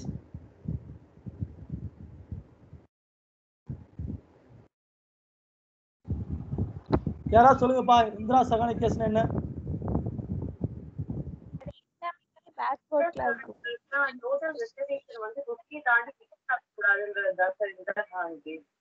ஓகே, எழுதரசு கொஞ்சம் நல்லா பேசுங்க, காதுல விழல. கேக்குதா சார்? கேக்குதுமா, சொல்லுங்க. இல்ல சார், டோட்டல் ரெசர்வேஷன் 50% எக்ஸீட் ஆகக்கூடாதுன்னு சொல்றதுதான் கரெக்ட் கரெக்ட் கரெக்ட். அவ பாருங்க, ரிசர்வேஷன் எவ்வளோ போயிடக்கூடாது, 50% மேலே போகக்கூடாது அப்படின்னு சொல்லுது. 50% மேலே போகணும்னு யார் சொல்லுது? சுப்ரீம் கோர்ட் சொல்லுது. 1992 இந்திரா சகானி கேஸ் அல்லது மெண்டல் கேஸ் அப்படின்னு சொல்லுவாங்க. 50% மேல் இடஒதுக்கீடு கூடாதுன்னு சொல்லுவாங்க. தமிழகத்துடைய நுகர்வோர் துறை அதிகாரி ஒருத்தர் இருந்திருப்பார். தமிழகத்துல நுகர்வோர் துறை அதிகாரி ஒருத்தர் இருந்திருப்பார். KN விஜயன் பேர்.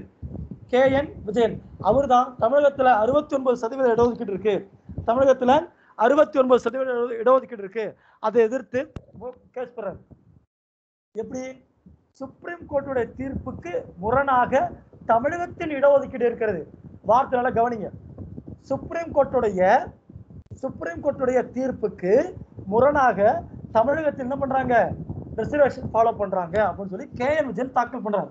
அப்போ இந்த மனுவை பார்த்தீங்கன்னாக்க இந்த இடஒதுக்கீடை ரொம்ப சாதுரியமா தாக்கல் பண்ணியிருப்பாங்க, ரொம்ப சாதுரியமா அழகாக ஹேண்டில் பண்ணியிருப்பாங்க. மறைந்த முதல்வர், சமூக நீதி காத்த வீராங்கனை என்று வீரமணியால் பாராட்டப்பட்டவர் செல்வி ஜெயலலிதா. அவர் மீது எவ்வளவுதான் விமர்சனங்கள் இருந்தாலும், ஏன் விமர்சனம் தட்ட சொல்ல வர அப்படின்னாக்க, சுப்ரீம் கோர்ட் விமர்சனம் சொல்லியிருந்திருக்கு. சுப்ரீம் கோர்ட் சொல்லியிருக்கு, அதாவது இந்த இந்திய நாடு ஒரு ஜனநாயக நாடு, ஜனநாயக நாட்டுடைய மிக முக்கியமான உயிர் மூச்சு, உயிர் நாடி, உயிர் துடிப்பு என்று கருதப்படக்கூடிய அரசியல் அமைப்பை படுகொலை செய்தவர் என்று ஜெயலலிதா அப்படின்னு கேஸ் சொல்லியிருக்காங்க. என்னதான் அந்த தீர்ப்பு எவ்வளோனா வந்துட்டு போட்டோம், பட் அது இங்கே கண்டென்ட் இல்லை. ஆனால் நீங்களும் நாங்களும் இன்னைக்கு நல்லா சேஃபாக இருக்கும், அந்த 69% நல்லா குளிர்காயணும் அப்படின்னா அன்று அந்த ஜெயலலிதா எடுத்த மிக முக்கியமான முடிவு. ஆனால் 69% என்பது 3 ஆண்டு காலம் கலைஞருடைய ஆட்சி காலத்தில் இருந்திருக்கிறது. அதை தக்க வைத்த பெருமை யாருடைய சார்ந்தது? ஜெயலலிதாவை சார்ந்தது. 76வது கான்ஸ்டிடியூஷனல் அமெண்ட்மெண்ட் ஆக்ட் மூலமா 1994 என்ன பண்றாங்க? 69% தமிழகத்துக்கு பெற்றுக் கொடுத்தவர் மறைந்த முதல்வர் நம் ஜெயலலிதா அவர்கள். அதற்காகவே நம்ம அவங்களை வணங்கணும், அது மட்டுமல்ல 2016 தேர்தலில் இல்ல அதுக்கு முன்னாடி நடந்த 2014 தேர்தல், பாராளுமன்ற தேர்தலில் குறிப்பிட்டிருப்பாங்க. இந்த பாராளுமன்ற தேர்தல் சொல்லுவாங்க 40 தொகுதியை ஜெயிச்சாங்க. 2014 40 தொகுதிகளை பார்லிமெண்ட் எலெக்ஷன் ஜெயிச்சாங்க. அப்ப சொன்னாங்க, ஒரே ஒரு வாக்குன்னு சொன்னாங்க, இந்த லேடியா அந்த டாடியான்னு சொன்னாங்க. பாருங்க, இந்த லேடியா அந்த டாடியான்னு சொல்லியிருக்காங்க. ஆனா நம்மளுடைய முன்னாள் முதல்வர், நம்மளுடைய முன்னாள் பால்வளைத்துறை அமைச்சர் நினைக்கிறேன் ராஜேந்திர பாலாஜி அவர்கள் என்ன பண்ணுவாரு? அம்மா இல்லாத பூமியில் எங்களுக்கு டாடி என்பவர் மோடின்ட்டார். இதெல்லாம் கூர்ந்து கவனிங்க. அரசியல் நீங்க இல்லைனாக்க உங்கள் வாழ்வில் கன்ஃபார்ம் என்ன பண்ணுறோம்? அரசியல் ஈடுபடும் சொல்லுவாங்க. அரசியல் என்றுமே நீங்க விழிப்புணர்வா இருக்கிறதுக்கு மிக முக்கியமான ஒரு விஷயமா இருக்கும். அதே மாதிரி பார்த்தீங்கன்னாக்க இன்று பார்த்தீங்கன்னாக்க நடந்த அதிமுக மீட்டிங் நடந்திருக்கும். இன்னைக்கு 2 நாட்களா பார்த்தீங்கன்னாக்க ஒரே பரபரப்பா போயிட்டு இருந்துச்சு. சட்டசபை எதிர்கட்சி தலைவராக யார் வர்றது அப்படின்னு கேட்டு, இந்த எதிர்கட்சி தலைவருக்கு பார்த்தீங்கன்னாக்க கடம்பூர் ராஜுன்னு ஒருத்தர் இருந்திருப்பாரு. அவர் சொல்லியிருப்பாரு, நாங்களும் பல இதுக்கு விட்டு கொடுத்துட்டோம், எல்லாத்தையும் விட்டு கொடுக்க முடியாது. என்ன பண்ணியிருப்பாரு? OPS அவர்களுக்காண்டி வாதாடி இருப்பாரு. பார்த்தா நீங்க மத்தியானத்துக்கு மேலே என்ன பண்ணிட்டாங்க? சட்டசபை எதிர்கட்சி தலைவராக ஒரு மனதாக யார் தேர்வு செய்யப்பட்டிருக்காரு? எடப்பாடி அவர்கள் தேர்வு செய்யப்பட்டிருக்காரு. இதுலயும் அரசியல் இருக்கு. எதிர்கட்சி தலைவர்னா கன்ஃபார்மா அடுத்த தேர்தலை இதை வச்சு என்ன பண்ணலாம்? சிஎம்மா ஃபோக்கஸ் பண்ணிக்கலாம் அப்படின்னு ஒரு எண்ணம் இருக்கும். இது ரொம்ப தீர்க்கமான ஒரு அரசியல். நம்ம உள்ளுக்குள்ள நம்ம அதிகமாக போக வேண்டாம். அப்போ நமக்கு 69 விழுக்காடு ரிசர்வேஷன் இருக்கு அப்படின்னா முக்கிய காரணம் நம்மளுடைய மறைந்த முன்னாள் முதல்வர் செல்வி ஜெயலலிதா அவர்கள். அது மட்டுமல்ல, இந்த 69% எங்க கொண்டு போய் பாதுகாப்பா வச்சுட்டாரு? 9th ஷெட்யூல்ல வச்சுக்காரு. 9th ஷெட்யூல்ல கொண்டு போய் வச்சுட்டாரு. ஞாபகம் வச்சுக்கணும். அடுத்து பாருங்க, உள்ளாட்சி அமைப்புகள்ல ரிசர்வேஷன் பார்த்தீங்கன்னாக்க 243D அப்படிங்கிறது கிராம பஞ்சாயத்துகள்ல SC ST மக்களுக்கு ரிசர்வேஷன் உண்டு. 243D என்பது கிராம பஞ்சாயத்துல SC STக்கு ரிசர்வேஷன் உண்டு. 243T அப்படிங்கிறது முனிசிபாலிட்டி நகராட்சின்னு சொல்லுவாங்க. முனிசிபாலிட்டினா நகராட்சின்னு சொல்லுவாங்க. SC ST அண்ட் உமனுக்கு பார்த்தீங்கன்னா 50% ரிசர்வேஷன் சொல்லுவாங்க. அடுத்து பெண்களுக்கு 50% இடஒதுக்கீடு வழங்குகிற 17வது மாநிலம் எதுனாக்க Tamil Nadu. The women reservation for Tamil Nadu 50% பார்த்தீங்கன்னாக்க 17th ஸ்டேட் நம்ம தான். ஞாபகம் வச்சுக்கோங்க. வேற என்னென்ன கேஸ் இருக்கு பார்த்துக்கோங்க. சமூகம் துரைராஜ் பார்த்தாச்சு, இந்திரா சாகனி கேஸ் பார்த்தாச்சு. அடுத்து MR Balaji versus Mysore state 1963 அப்படின்னு சொல்லுவாங்க. ஸோ தமிழகத்தை பொறுத்த வரைக்கும் ரிசர்வேஷனை நீங்கள் எந்த புள்ளியில் வச்சு பார்த்தாலும் எக்ஸாம் பாயிண்ட் ஆஃப் வியூ நான் மேக்ஸிமம் எல்லாம் சொல்லியிருக்கேன், மேக்ஸிமம் எல்லாமே சொல்லியிருக்கேன். உங்களுக்கு ஏதேனும் டவுட்ஸ் இருந்தால் என்ன டவுட் இருந்தாலும் கேளுங்க, நான் சொல்கிறேன். இவ்வளோதான் தமிழ்நாடு ரிசர்வேஷன். நீங்கள் பக்கம் பக்கமாக படிக்கணும், பக்கம் பக்கமாக எழுதணும் அப்படிங்கிறதுலாம் இல்லை. நீங்கள் உங்களை பொறுத்த வரைக்கும் கண்டென்ட் கிளியராக புரிஞ்சால் போதும். ஏன்னா இங்கே கண்டென்ட் தான் பேசும் உங்களுக்கு, ரைட்டுங்களா? ஸோ டவுட்ஸ் இருந்தால் கேளுங்க சார். ஐயா டவுட் இருந்தால் நீங்கள் கேட்கலாம். சார் 50% ரிசர்வேஷன் கொடுத்த ஃபர்ஸ்ட் விமனுக்கு 50% ரிசர்வேஷன் கொடுத்த ஃபர்ஸ்ட் ஸ்டேட் எது சார்? அப்போ மன்னிக்கிறேன் ஐயா, அது எனக்கு தெரியவே தெரியாது. இவ்வளோ தூரம் இருக்கும் அது நான் சொல்லவே இல்லை. இல்லை அது தெரியாது, நான் விட்டுற முடியாது. நாளைக்கு சொல்கிறேன் உங்களுக்கு. கொஞ்சம் ஞாபகம் மட்டும் படுத்துங்க போகிறேன் எனக்கு. Okay sir, okay sir. இல்லை பர்சனலாக மெசேஜ் மட்டும் போட்டுருங்க. Okay sir. நன்றி நன்றி. வேற ஏதாவது டவுட்னா சொல்லுங்க ஐயா. சார் சொல்லுங்கம்மா. சார் 69% ஜெயலலிதா கொடுத்தாங்கன்னு சொன்னீங்களா சார், அது எதுக்காக சார் கொடுத்தாங்க? அது கொஞ்சம் டீட்டெயிலாக கொஞ்சம் சொல்லுங்க சார். 69% என்பது ரிசர்வேஷன், நமக்கான ரிசர்வேஷன். பிசிக்கு 26.5%, பிசி முஸ்லிம்களுக்கு 3.5 விழுக்காடு, எம்பிசிக்கு 20%, இதெல்லாம் நமக்கான ரிசர்வேஷன்மா. பள்ளியில், பள்ளி படிப்புகளில், வேலை வாய்ப்புகளில், பஞ்சாயத்து ராஜில், எலெக்ஷனில் எல்லாத்துலேயும் ரிசர்வேஷன் இருக்கு, சரிங்களா? அதுக்காக தான் 69% இருக்குமா. Okay sir. நன்றி. வேற யாருக்கா டவுட்ஸ் இருக்கா? Hello sir. சொல்லுங்க சார். சார் அந்த இவரு பெரியாரோட கல்லறையில் எழுதிருக்குமா, அந்த வாசகம் பேர் என்ன சார்? ஒரு வாட்டி சொல்லுங்க. இல்ல பெரியார் கல்லறையில் எழுதிருக்கும்னு சொன்னீங்களா வாசகம், அது ஒரு வாட்டி சொல்லுங்க. அறிவு மானம் தான் மானிடத்தோட இயல்பு சார். அது அறிவு மானம் மனுஷனுக்கான இது சார். அது ரெண்டு தான் வேணும். Okay, thank you sir. தேங்க்யூ. நன்றி நன்றி. வேற ஏதாவது டவுட் இருக்குங்களா? சார் ஜெயலலிதா மேம் அந்த 60% சொன்னீங்கல்ல சார், அது 9th ஷெட்யூல்ல வச்சிருக்காங்க சொன்னீங்களா, அதுக்கு எதனா ஸ்பெஷல் ரீசன் இருக்கு? அந்த 9th ஷெட்யூலுக்கு எதனா?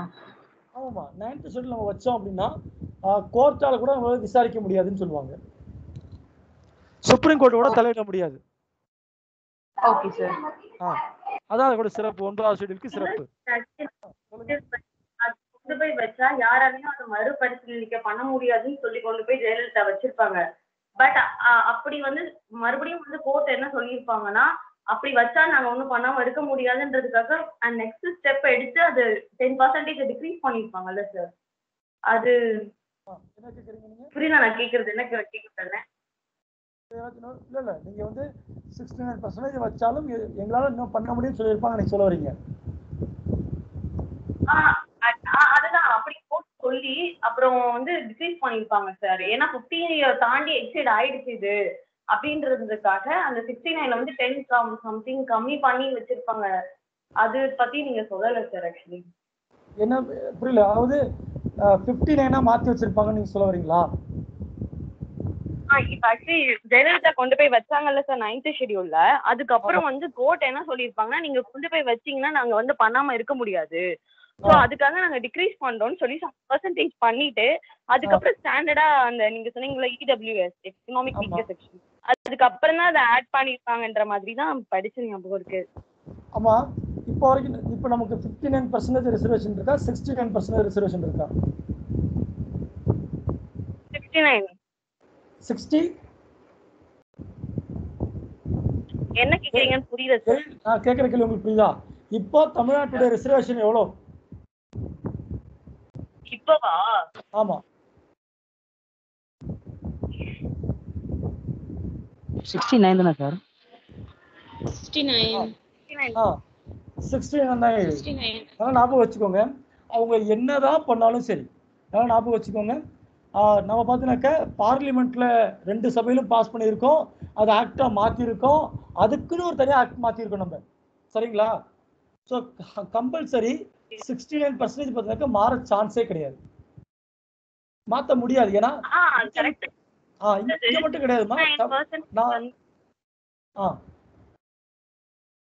அதுதான் 69% வந்து நான் 9th ஷெட்யூல்ல கொண்டு போய் வைக்கிறேன் அப்படின்னு சொல்லி வச்சிருப்பாங்க.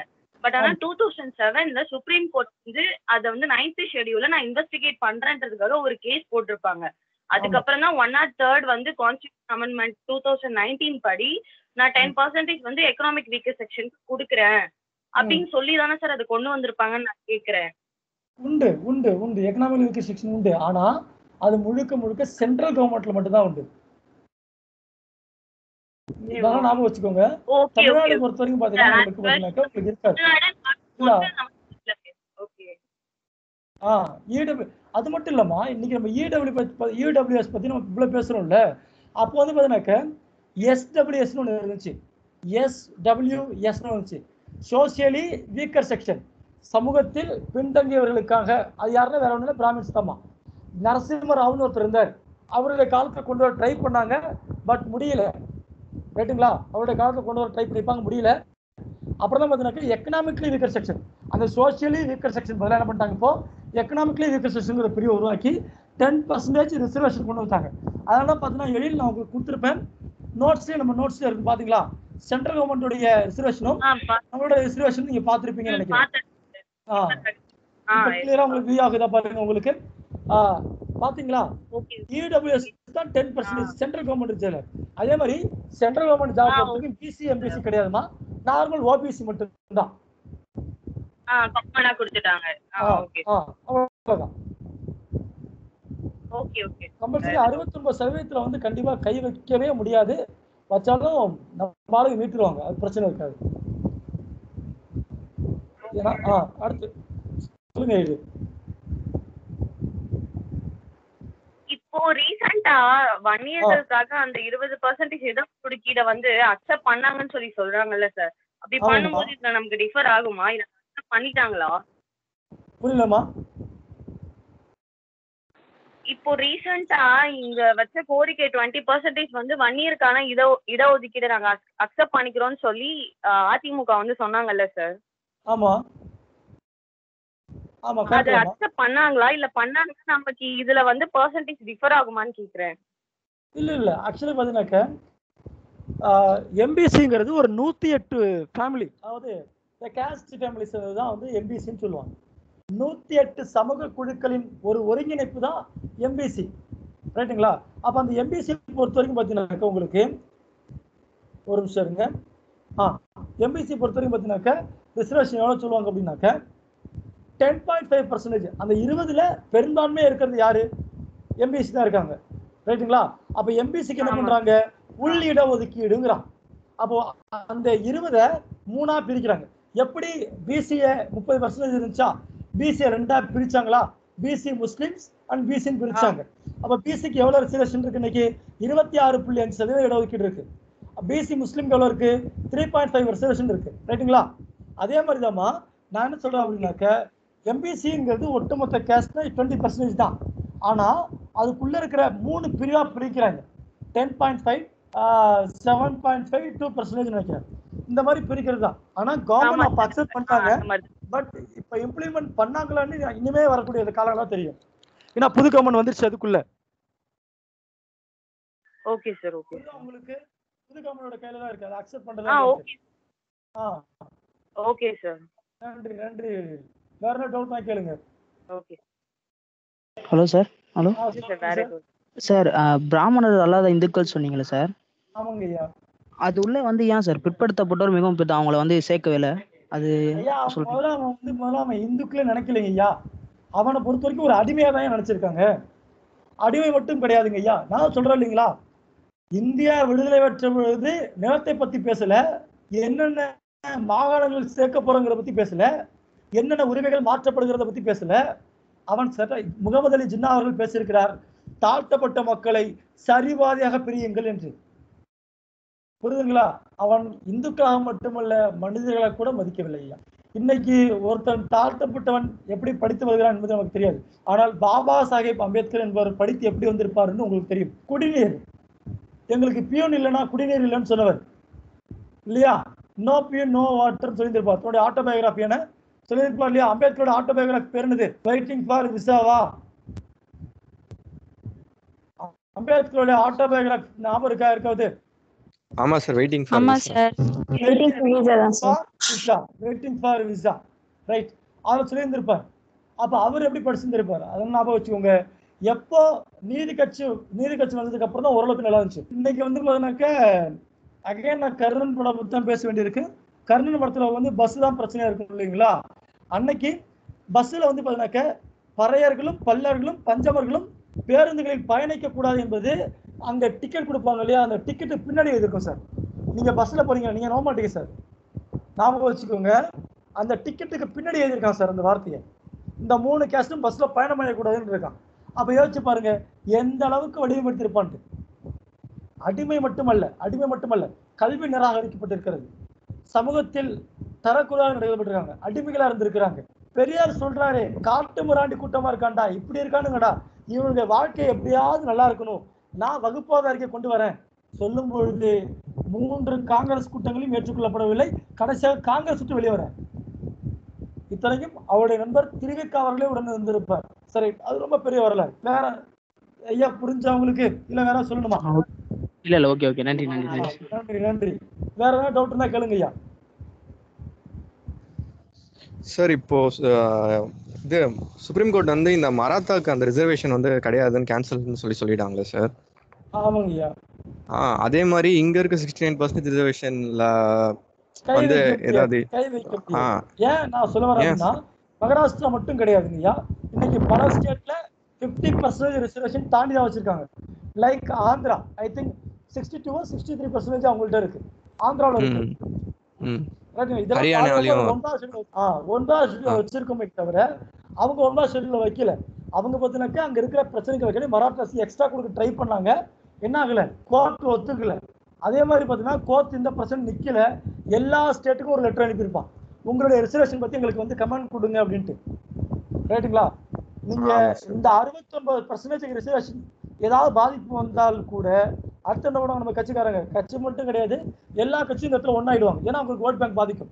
அப்ப என்ன பண்றாங்க, புதுசா ஒரு சட்டமன்ற அவங்க என்ன பண்ணுவாங்க, 69% இடஒதுக்கீடு வாங்கிடுவாங்க சார். பிற்காலத்தை எப்படிலாம் மாறலாமே தவிர 100% நமக்கு 69% மாறாது சார். Okay sir. நன்றி.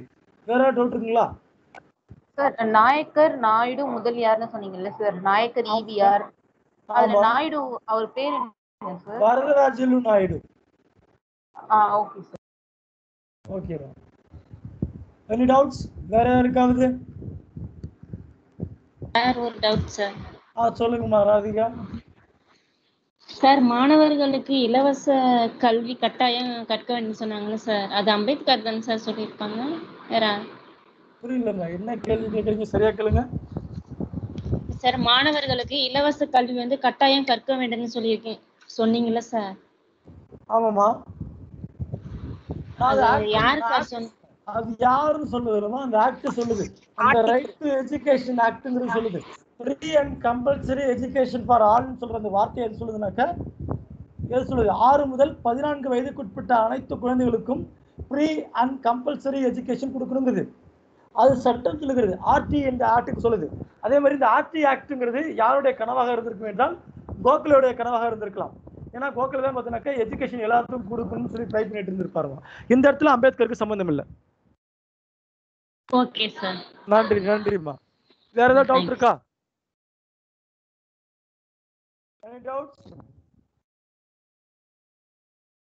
இல்லையா? ரைட். நன்றிம்மா. நாளைக்கு பார்க்கலாம். முகலாயர்கள் அப்புறம் இந்த டெல்லி சுல்தானுடைய பாதை விட்டு அந்த அட்மினிஸ்ட்ரேஷன் வந்து பார்க்கலாம். ஸோ நன்றி. நாளைக்கு சொல்லுங்கம்மா. இன்னைக்கு நீங்க என்ன சார் சொன்னீங்க, நோட்ஸ் 2 டேஸ்ல சென்ட் பண்றேன்னு சார், இங்கிலீஷ் நோட்ஸ் குரூப்ல பார்த்தா தமிழ் நோட்ஸ் மட்டும் தான் சார் சென்ட் பண்ணிருக்கீங்க. ஆமா, இதுக்கே நான் படிச்சு பார்த்து நோட்ஸ் எழுதி ரொம்ப இருக்கு. இது விட்டுருங்க. சரி, சார் அந்த ஜியோகிராஃபி நோட்ஸ் இருக்குல்ல, அது 10th சோஷியல் சயின்ஸ்ல வந்து ஜியோகிராஃபில ஃபுல்லா அதுல எல்லாமே இருக்கு சார். அதுல பார்த்து சொல்லுங்க. டிரான்ஸ்லேட் பண்ண கஷ்டமா இருந்துச்சுன்னா நீங்க 10th புக்ல பாருங்க. யாருக்காச்சும் டிரான்ஸ்லேட் பண்ண கஷ்டமா இருந்துச்சு, மேக்ஸிமம் நீங்க சொன்ன கண்டென்ட்ஸ் எல்லாமே அதுல இருக்கு சார். 10th ஜியோகிராஃபில கடைசி முன்னாடி யூனிட் 60 யூனிட் நினைக்கிறேன். சரி ரைட். ஓகே, பாத்துங்க. அடுத்து சொல்லுங்கம்மா யுவராணி. Okay sir. நன்றி நன்றி நன்றி. சரி Thank you, எல்லாத்துக்கும் sir. நன்றி நன்றி. Good night good night. நல்லா தூங்க, Thank you, நல்லா sir. படிங்க, Good night, எல்லாரும் sir. சேஃபா இருங்க. Okay, Thank you, sir. sir. நன்றி நன்றி.